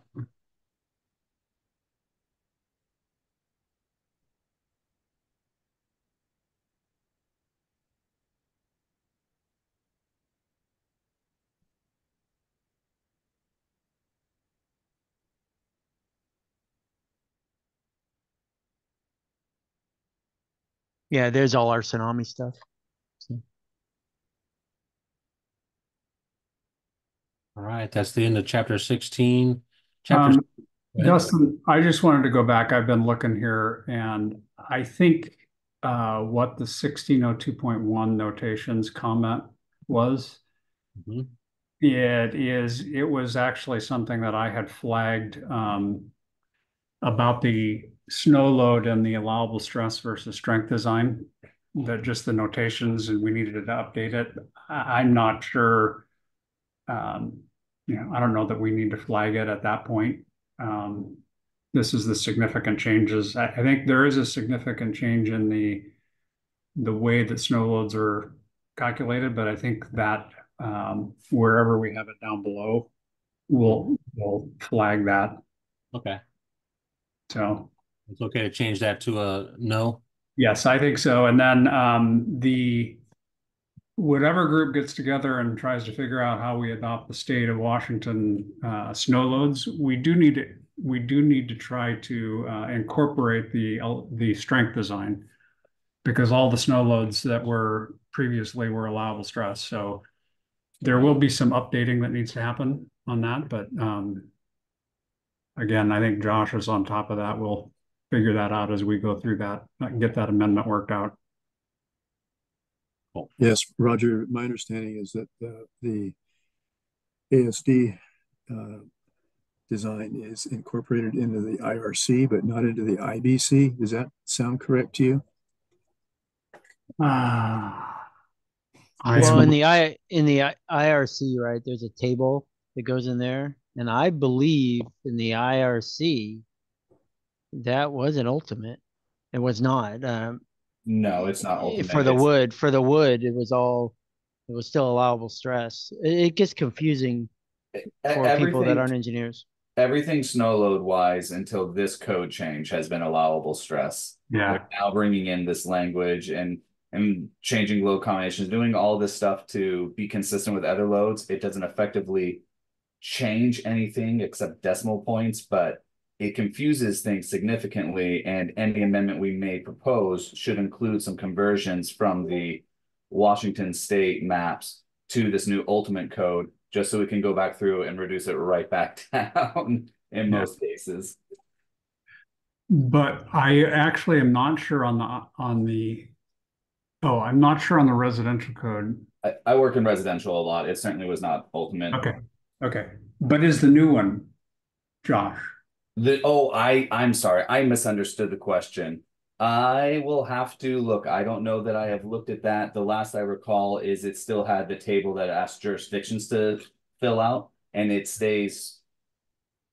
It doesn't necessarily kick us to ASCE. There's options for that, but they ask the individual jurisdictions to fill out that residential worksheet. Okay. Yeah, and it is. I've been involved with that. They're still working. It's still working for us. So, gentlemen, may I suggest, in the interest of time, we kind of move on from this and circle back to some offline conversations where we don't have a full quorum. Yep. All righty. Chapter 17, no amendments identified as being needed. Chapter 18.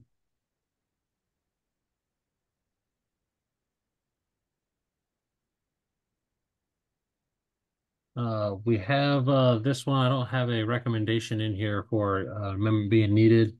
I don't recall a lot of conversation on this one. Here's the change here. Adds a sentence to the exception. I'm inclined to mark it as amendment not needed. Maybe the industry can drive a proposal if we need one.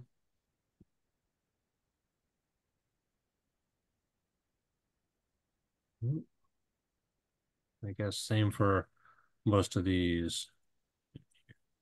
Unless somebody thinks we need an amendment in these sections.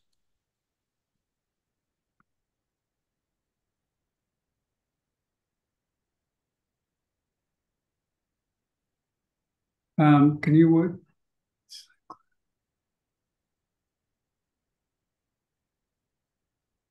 Okay.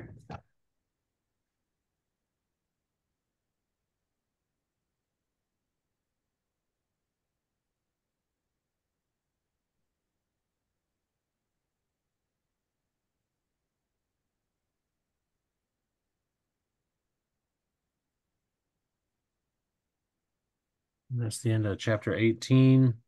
Chapter 19, soils and foundations, no amendment identified. Chapter 20, aluminum. Chapter 21 for masonry, no significant changes. Chapter 22, steel.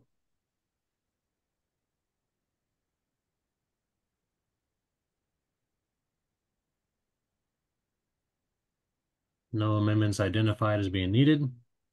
Chapter 23 for wood, one change, no amendment identified. 24, glass and glazing.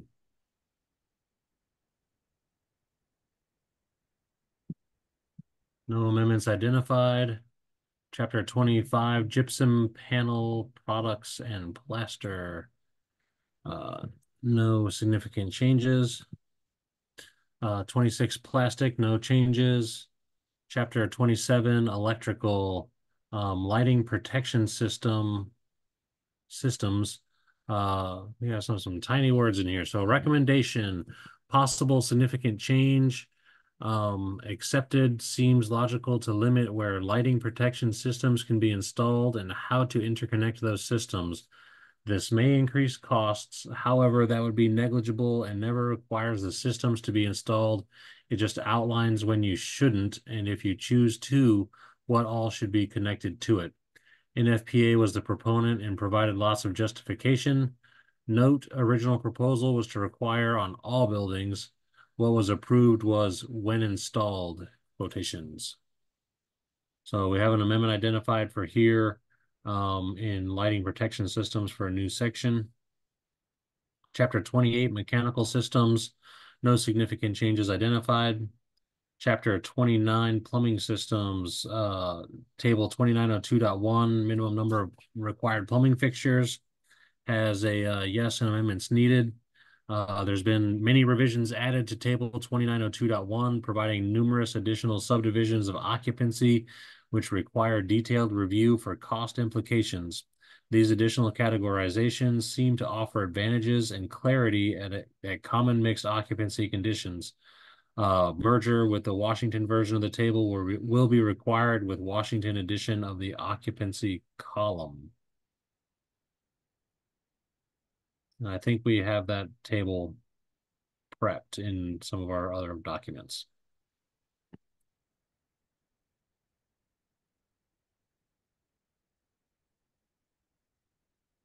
Chapter 30, elevators and conveying systems, no significant changes identified. Chapter 31, special construction.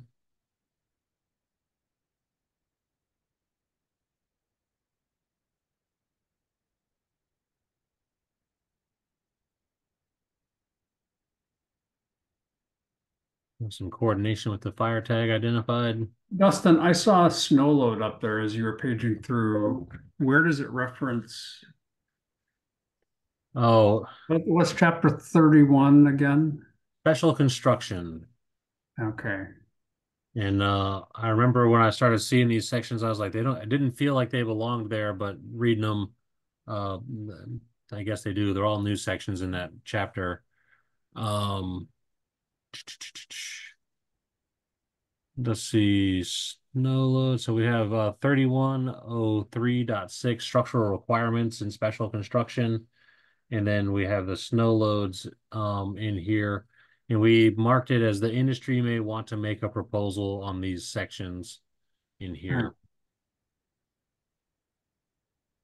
I don't know. I could tell you why that's in there is because we've had it here in Tacoma sometimes. They're saying, hey, we're just putting up this. And I know in Redmond had the same thing, putting up these like Cirque du Soleil or something. They come up and they put these fabricated stuff in there.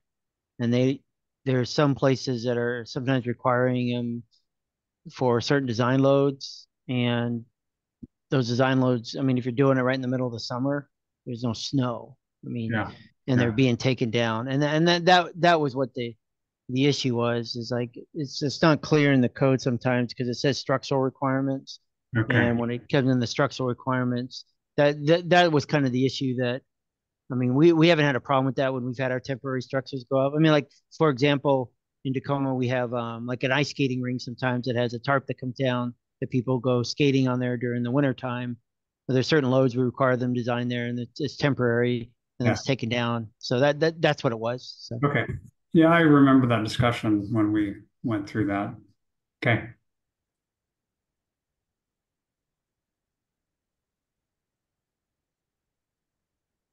So no amendments called out for those sections. Chapter 32, encroachments into the public right-of-way, and 33, safeguards during construction, no significant changes. Chapter 34 is reserved.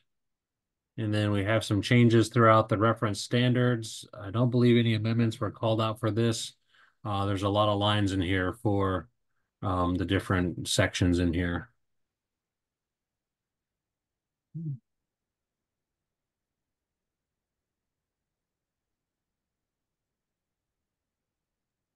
You know, the only thing that I always thought would have not been a bad thing to put in there, we model through the code. But one of the reference standards, we have kind of our own Washington State Energy Code. It's 100% our own energy code. And I got a question from someone that was, because I told them, you got to meet our Washington State Energy Code. But a lot of the stuff is in the reference standards. And I always thought in my thing, it seemed like it would be a good thing to put in the reference annual standards for the energy part, that you have to use the Washington State Energy Code method. But it's not really a standard we publish, but we go online and do it. And I haven't gotten my head wrapped around how I would do that. But that's one of the issues we've had for people that design out of state. So. Okay. That's the end of the reference standards. Appendix E, we didn't identify any significant changes within that appendix.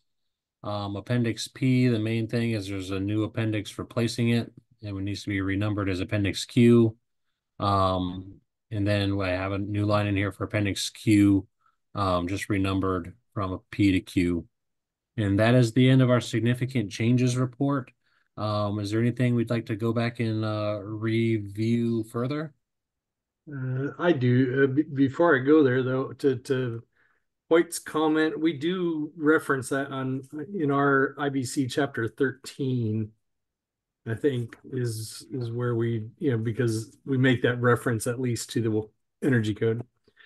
Back to the only thing I'd like to just go back to is the chapter 27.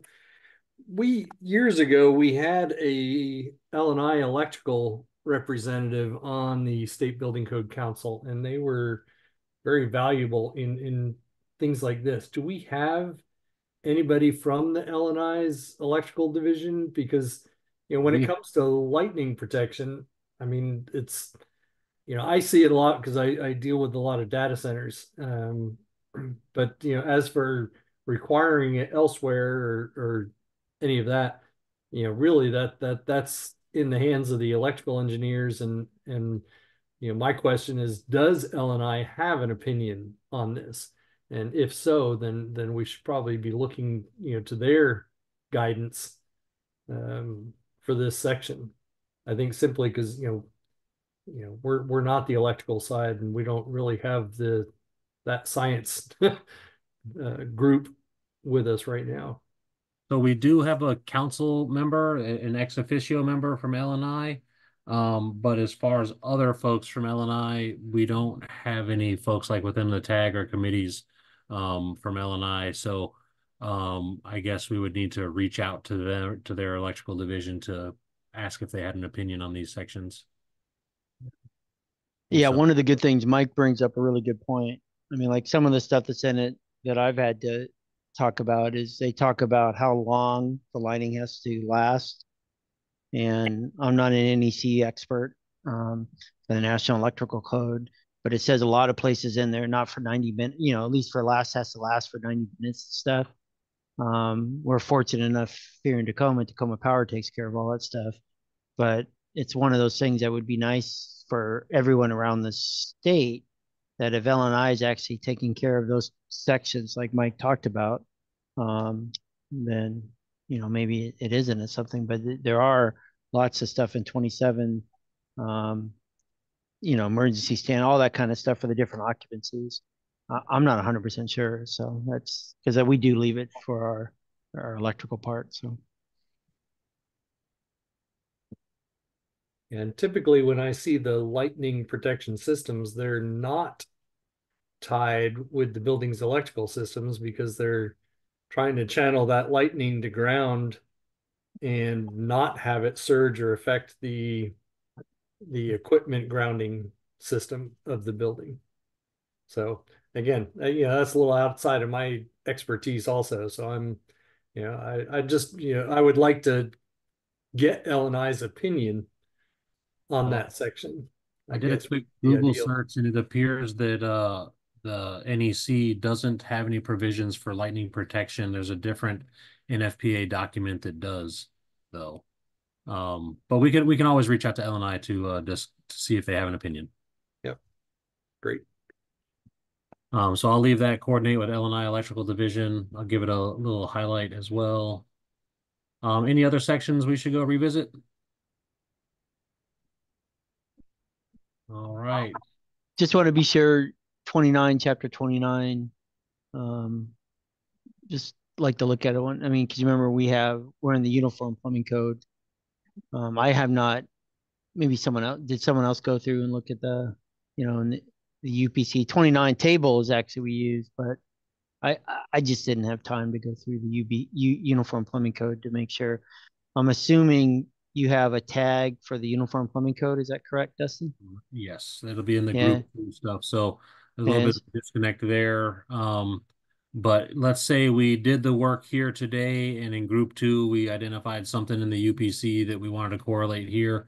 It wouldn't be too late to incorporate something like that while we're working group 2 stuff as well.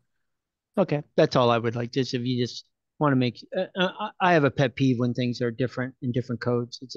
It's been that's one reason why I'm on the ICC code of correlation committee. Is I think that gets not done all the time, so that's one of the things. So is there any other sections we should go revisit?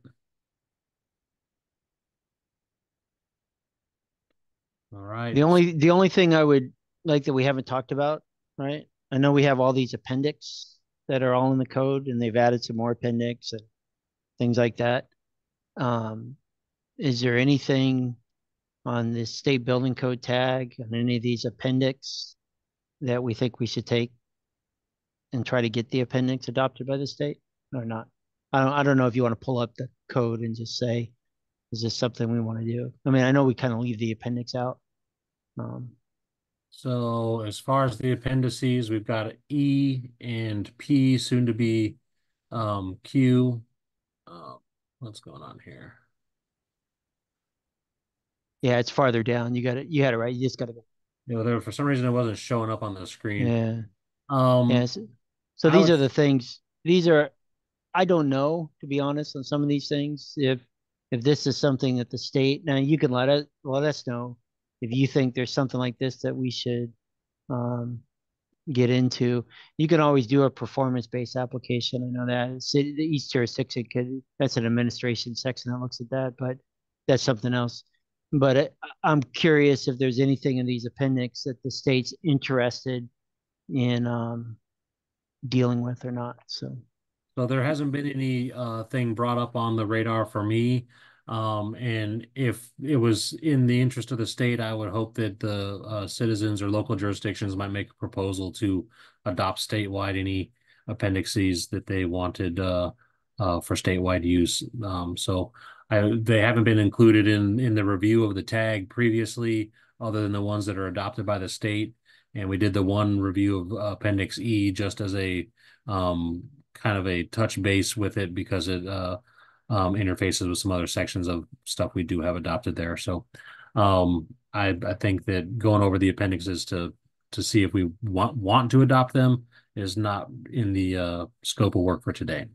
Okay. Now the one thing it would be nice to do. You know how we got the sleeping lofts that you're going to put in there in the code. It's in. You see, it's out the Appendix P, the sleeping lofts down there. I could tell you why I got into appendix. People in the national, they're all confused about these sleeping lofts. Not, because they're not mezzanines. It's actual a sleeping loft. You might want to just compare that stuff because some stuff was talked about that just to make sure it's correct. I didn't do that. I apologize. I'm familiar with the sleeping loft. I know it's required, what we have to do in Tacoma. But I wasn't. I believe we got it right. We did a deep dive and Dustin did a full comparison for us. So I think we're good on that. Okay, that's great. That's what I thought too. That's what I kind of remember. So I just wanted to be 100%, Gotcha.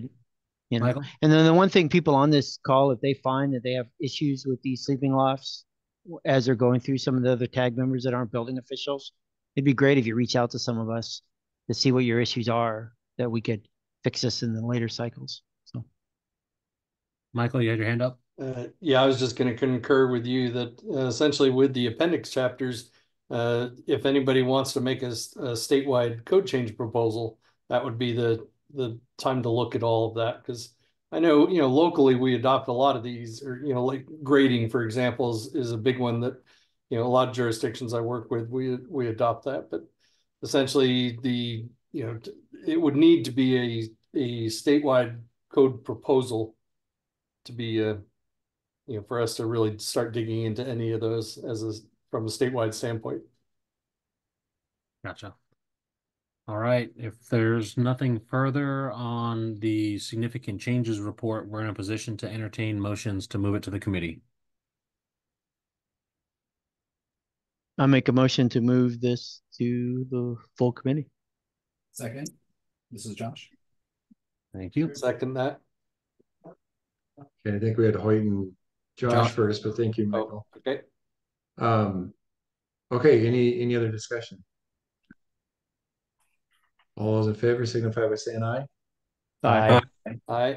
Aye. Any opposed, nay? The recommendation is approved. Yeah. And then one thing, Dustin, a couple of the areas you want to fix and get kind of clean up, whatever you want to do. You'll send this all out to us, so I could just if you don't mind, I'd like to just read through it one more time. Just I don't have a problem. Sure. I'll make the adjustment. I'll send out the Excel sheets so that you can edit them if you need to, and then but we'll get the PDFs out for the committees ASAP because I need to have them out there for the committees to be able to review. Josh, you have your hand up? Yes, I was just letting you know I unfortunately have to take off here at 3 and wanted to make sure you knew for quorum.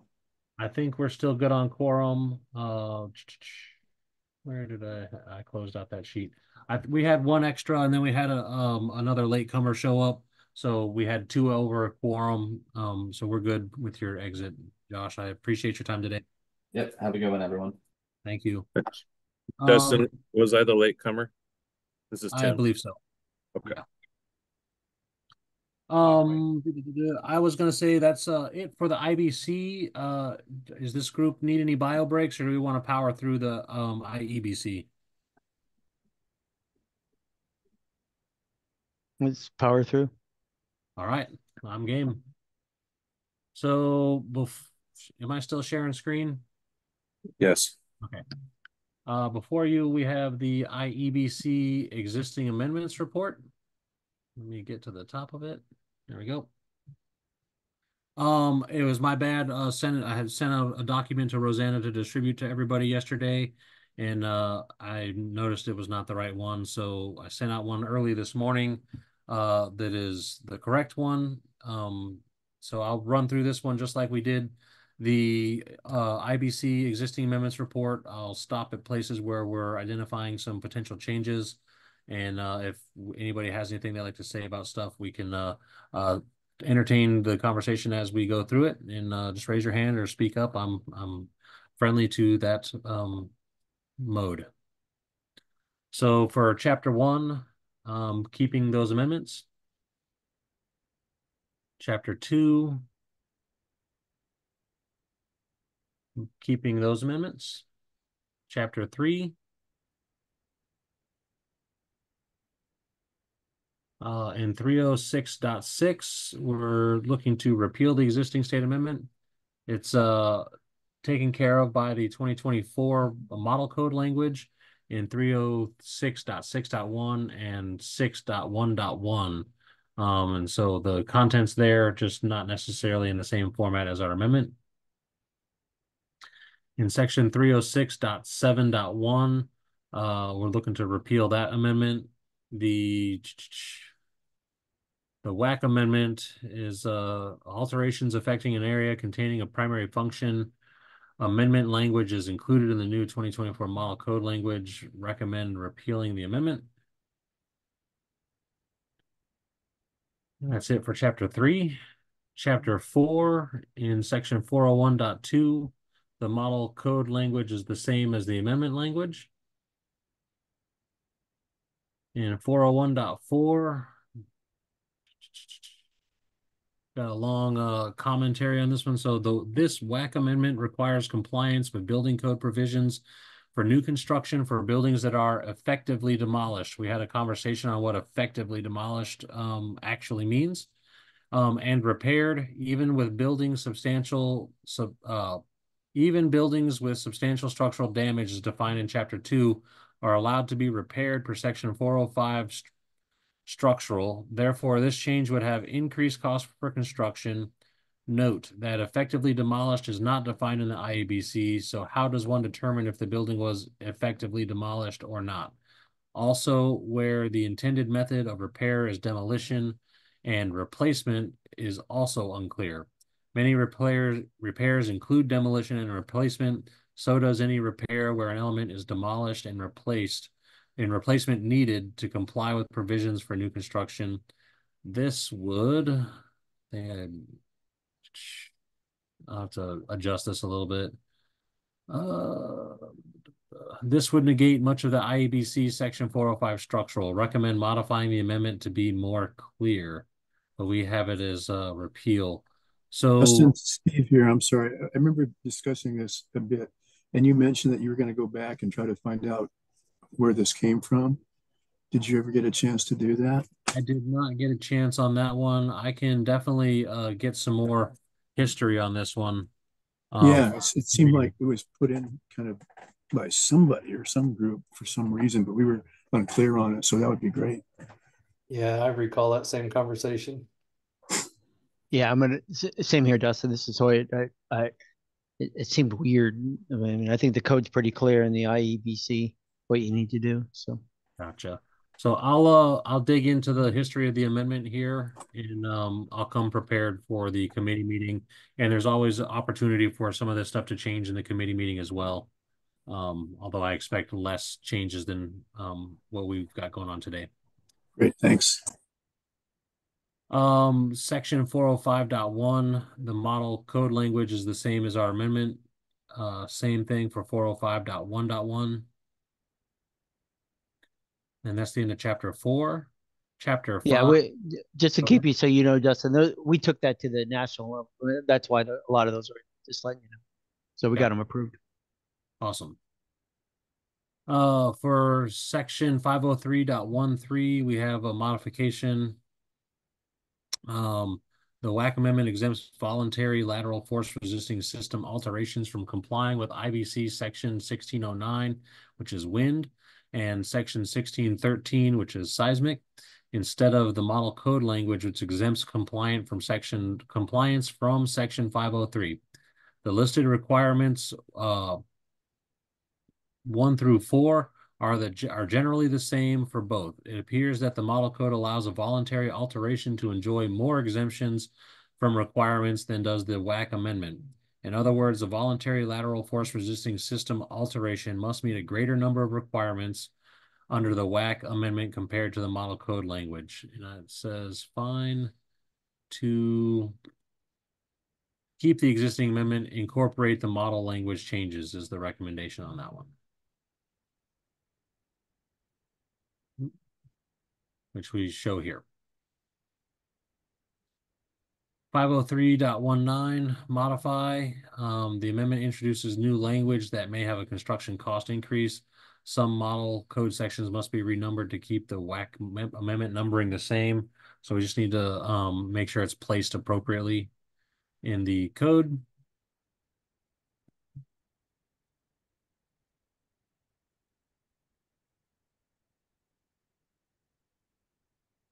In chapter 6, the classification of work.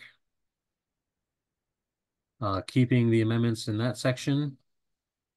Chapter 7, alterations level 1. Keeping those amendments. Chapter 8, alterations level 2.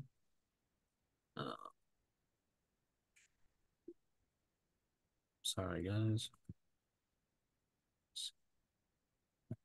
Trying to do keyboard shortcuts and I've got fat fingers.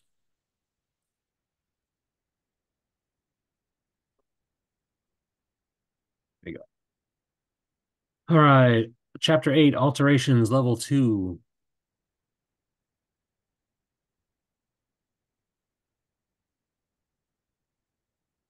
Recommendations to keep the existing amendment. We have a note here in 809.1 that it only references the commercial energy code, and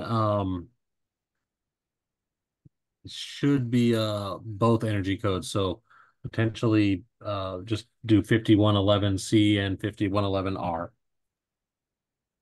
Yeah, that was that's what I remember too. If you could throw in 51, does that have to come with a state amendment too? I think that that's something that is more of a editorial change because that's the intent that as we discussed on this one. Yeah, that's what because we've actually been, that's how we've been following it in Tacoma. We weren't making them do commercial for residential. So.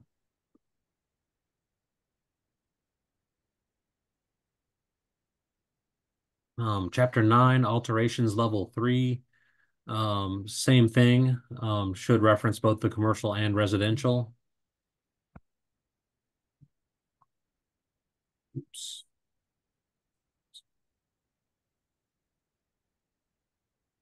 And then we have chapter 10, change of occupancy.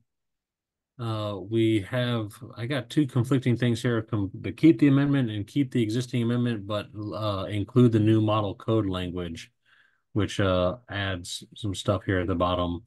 So I think that I should pop.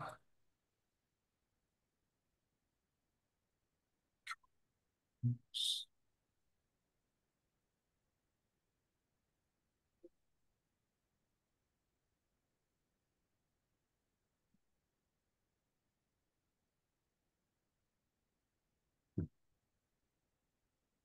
Okay.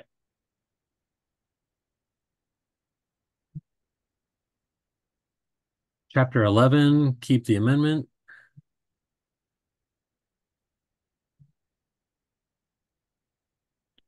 Chapter 12, historic buildings, keep both of those amendments. Chapter 13 has no existing amendments. Chapter 14, relocated or moved buildings. Keep those amendments. Chapter 15, construction safeguards. Keep the amendment. Chapter 16, reference standards. Repeal the amendment because the model code language is the same. And that is the end of that book. Do we want to go back and revisit any existing amendment sections? Seeing nobody unmuting or hands, we're in a position to entertain a motion to move the IEBC existing amendments report to the committees. So moved, Lansdall. It's Second, this is Bill. Okay, thank you, Dustin. Okay, any discussion? All those in favor signify by saying aye. Aye. Aye. Any opposed? I'm sorry, I had to unmute Yeah, myself got real it quick. right. Thank you. All We're out right. of sync. Okay, all right. That recommendation is approved. Thank you. Awesome. So we're going to get to the significant changes. Let me save this. You know, done. Dustin, just one thing, when you put in the standard for the Uniform Building Code, just make sure you get the year in there too. I remember one time they left that out. So the adoption of the Uniform Plumbing Code for all Okay. our plumbing stuff. So just an FYI.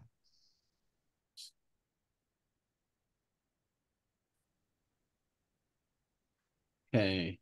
Just have a note on that one.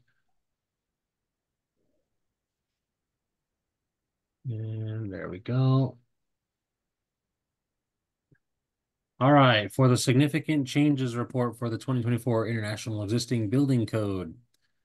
Chapter 1, no significant changes identified. Same for Chapter 2. In Chapter 3, we have some changes, but no amendments identified as being needed. For Chapter 4, repairs, we have no amendments identified as being needed. Chapter 5, prescriptive compliance method.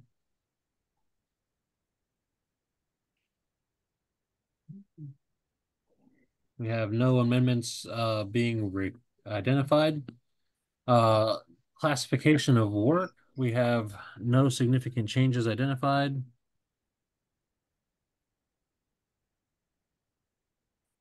There we go. Chapter 7, alterations level 1.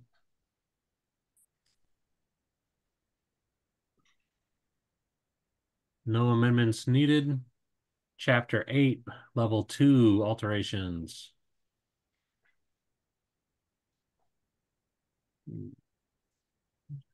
Section.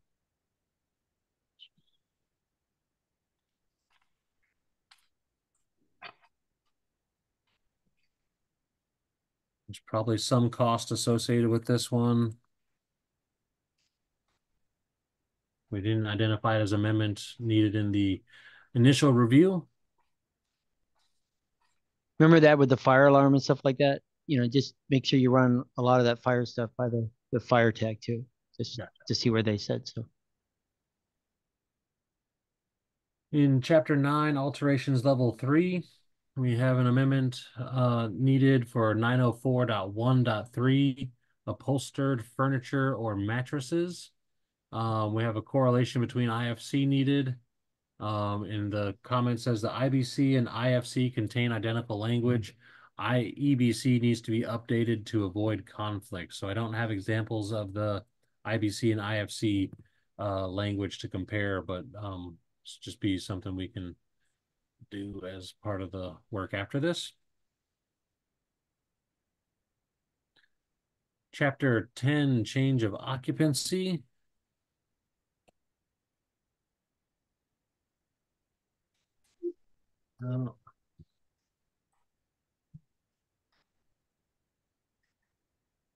No amendments identified. Chapter 11, additions.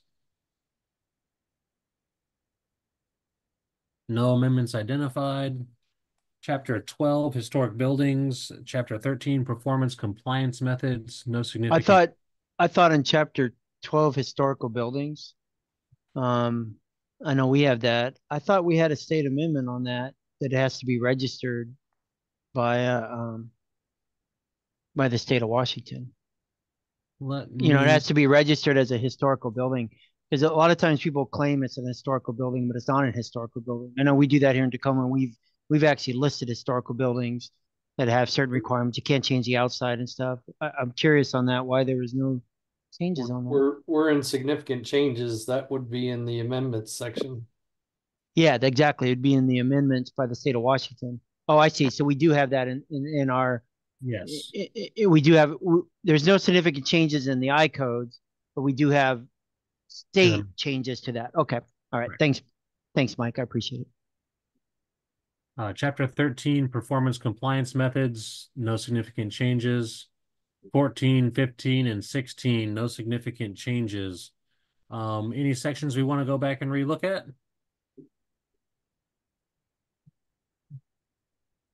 Then we're in the position to move this report to the committee. There is something, just to be sure, just to be on the reference standards, and I apologize for bringing this up again. They still have all the plumbing codes all referenced throughout there. So we've never adopted the International Plumbing Code here at the state. So there is state amendments for us. I don't know why we don't have already a state amendment in the reference standards to reference the uniform plumbing codes. I thought we did. I apologize. I don't look at these reference standards. At the top of my head that it's all uniform plumbing code standards, because we've never adopted the IPC.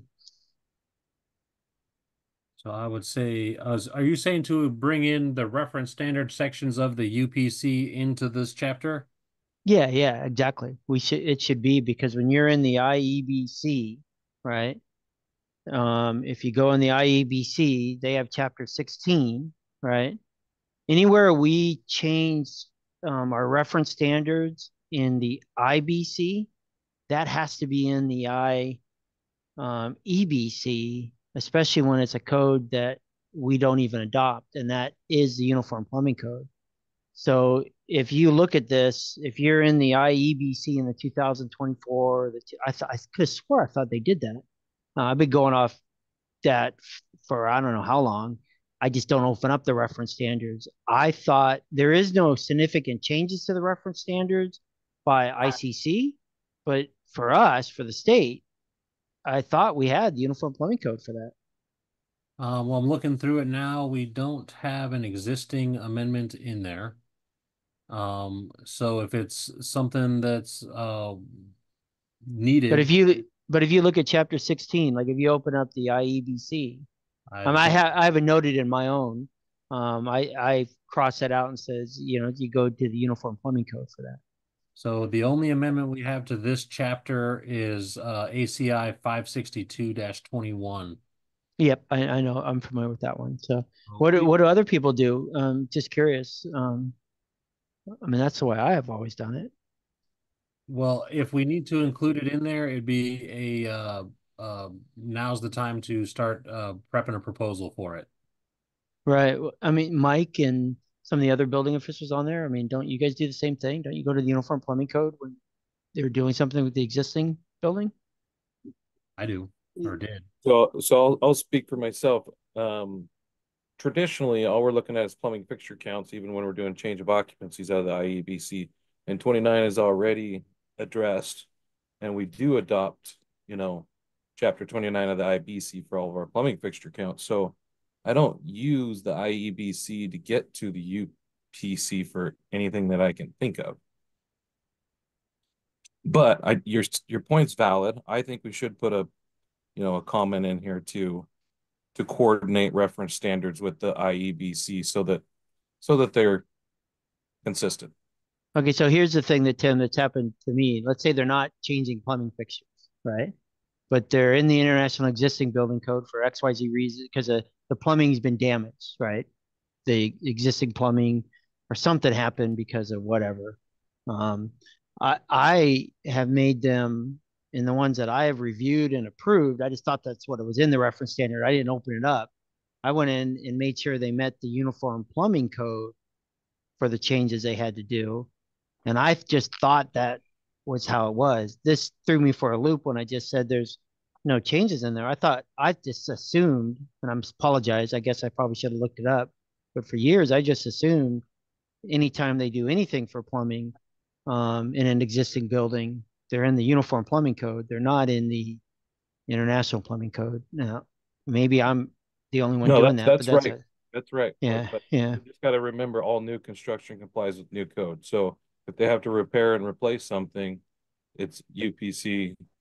There's again, there's no link from the IEBC to the UPC that I have ever used.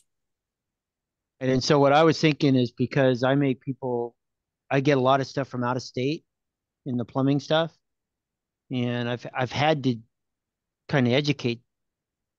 Oh, I guess I don't want to sound like a negative side, but educate our state requirements. It says no, you have to do it through the uniform plumbing code.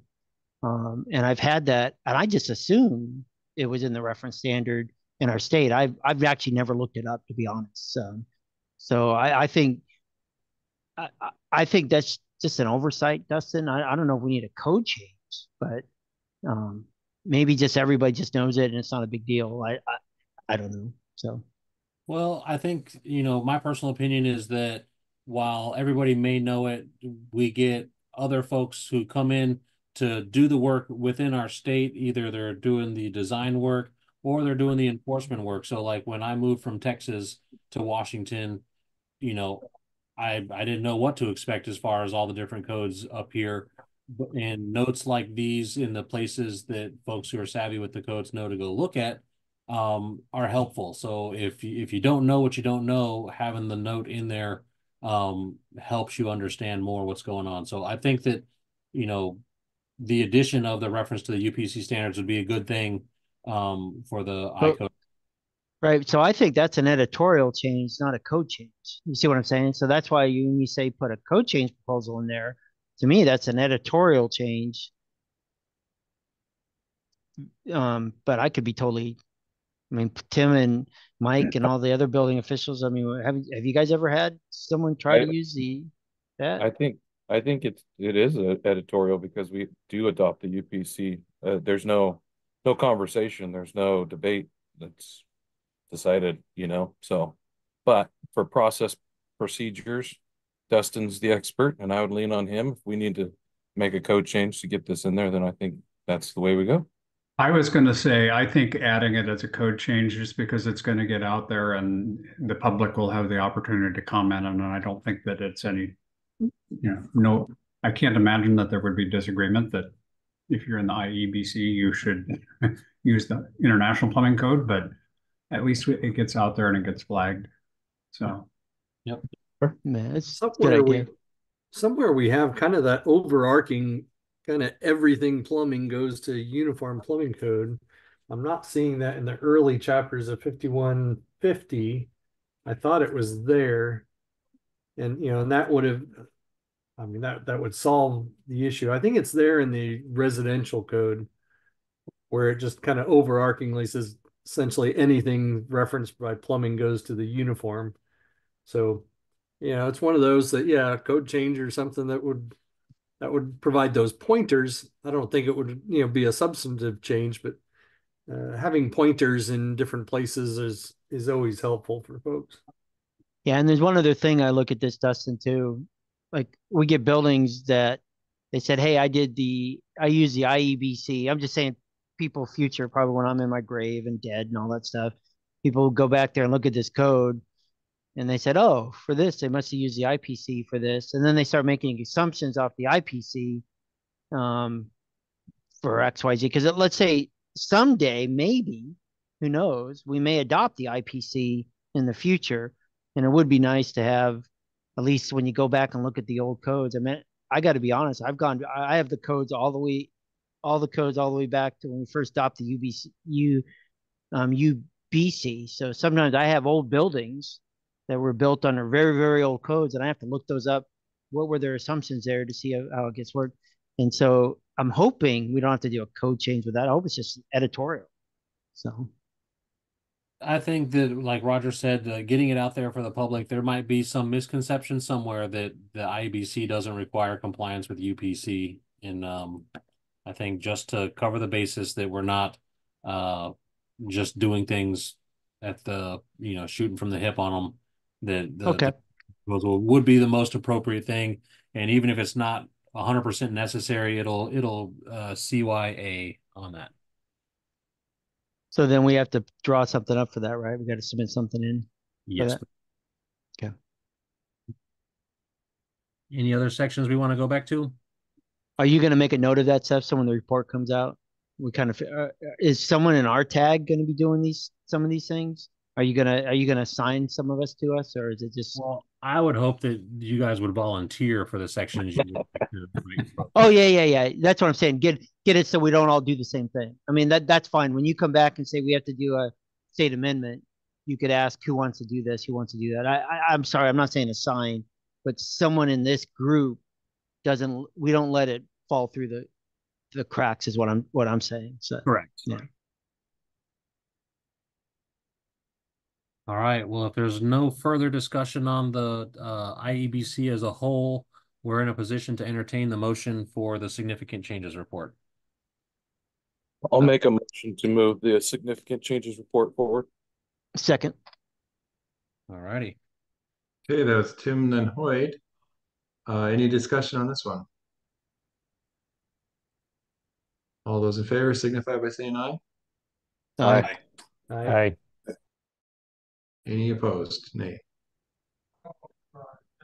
Okay, our recommendation is approved.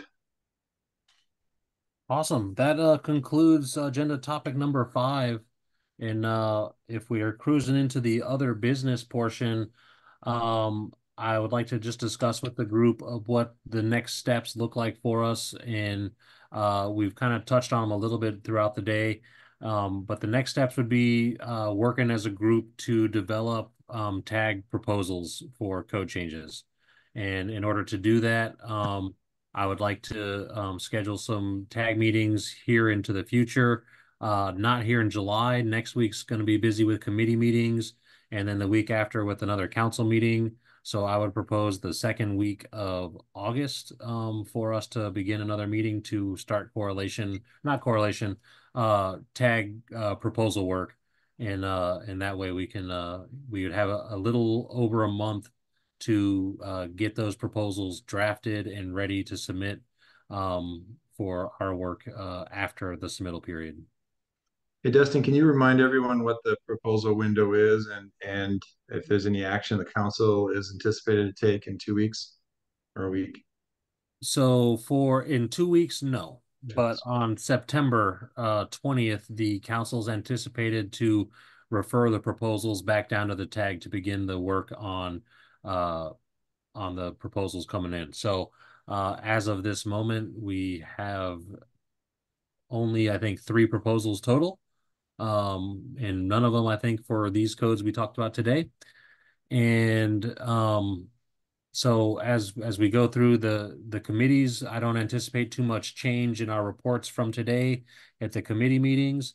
Those will get forwarded up to the council. I also have some opinions for the committee meetings next week that I'm working on. And then at the council meeting, there's not a whole lot for the agenda except for approving of these reports.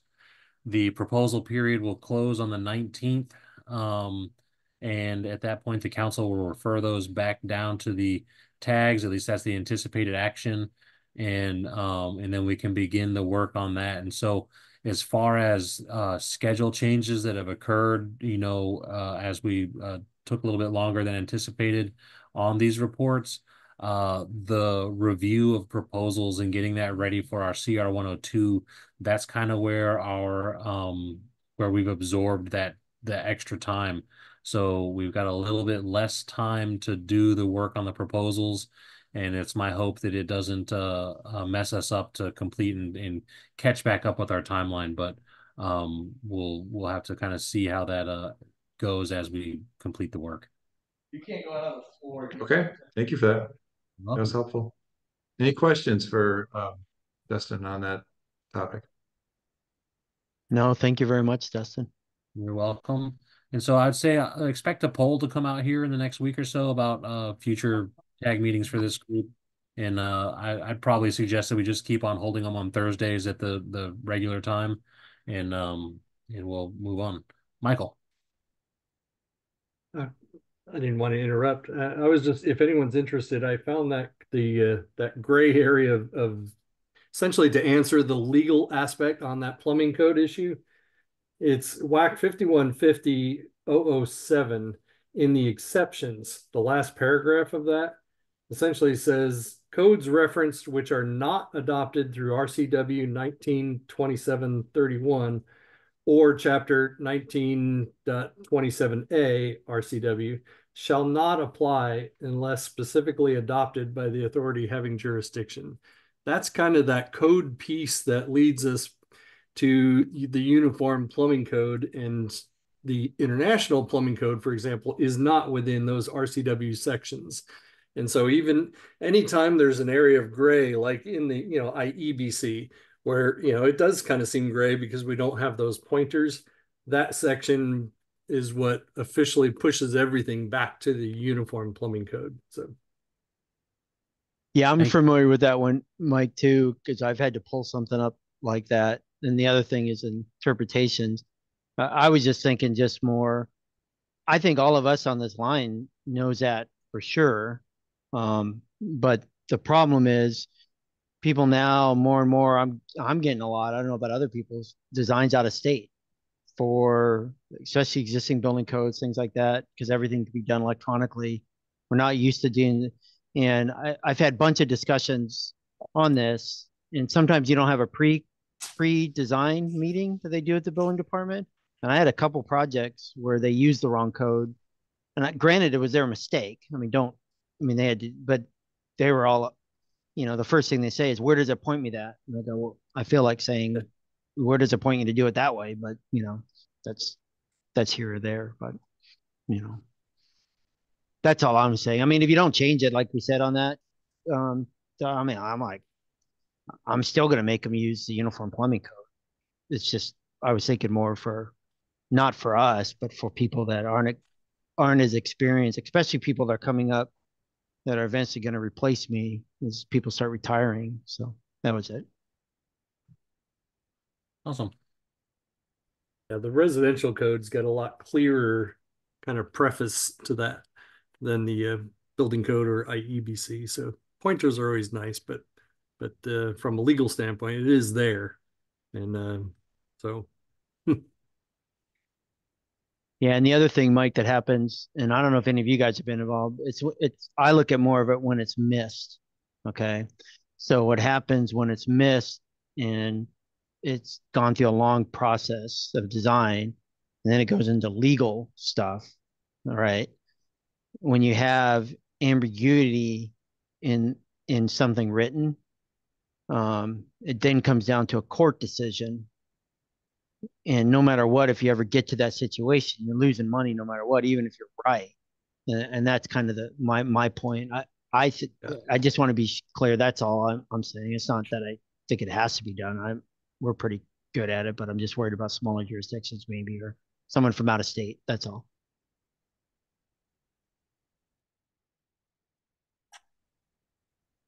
Brett, you have your hand up. Yeah, I got a quick one. It's my understanding that the proposal period is now open for the public to submit proposals. Correct. And so is the 24 code available to them? Yes, it's available on the iccsafe.org website. Okay, but not through our site. I believe our site points folks to that, or also to WABO for purchase of the code. Okay. And then the report that we just went through today isn't public yet, right? It's on our public website as well, but it's not necessarily in the place where somebody would say these are the reports and this is the end all say all for what these reports are. Okay. So after we go through the committee and the council approval process, those will be put into the 2024 code adoption cycle tab and linked within those code sections there, and for the official report kind of location on our website. Perfect. Thank you. You're welcome. And the link to the ICC codes is under the state codes, regulations, and guidelines and the National Model Code Organizations page for both the ICC codes and the IATMO code. Cool. Thanks. And so, Dustin, could you remind me again for the code change proposal? When is the last day to submit for that? The 19th of September. Okay, thank you. And we have a 7-day turnover. So stuff that comes in on the 19th, if it's rejected for whatever reason, there will be 7-day kind of grace period after that we would allow folks to resubmit. But after that 7 days after the 19th, any more submissions will be officially rejected. Perfect, thank you.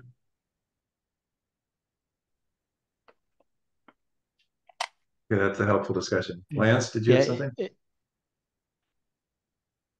Nope. Oh, I just saw you on mic. Sorry. Go ahead, Howie. I just don't know. Yeah, Dustin, is that posted on the state website that shows those timeframes? It should be. We have the 2024 code adoption schedule posted, and it should show there. And then in our new bylaws, we have the 7 days to for resubmission of rejected proposals. Okay, yeah, I just couldn't remember. Sorry, I didn't open it up, so just hoping you knew at the top of your head. So. Yeah, so that schedule's on also the 2024 code adoption tab there. So it should be a link at the top of that page once you get in there.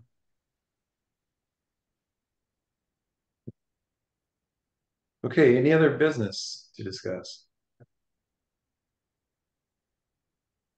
If not, good job, Dustin. Good job, Rosanna, Krista, Tag. That was productive. Well run. Yes. Well, okay, with his work as well. All right, with that, thank you. We're adjourned. All right.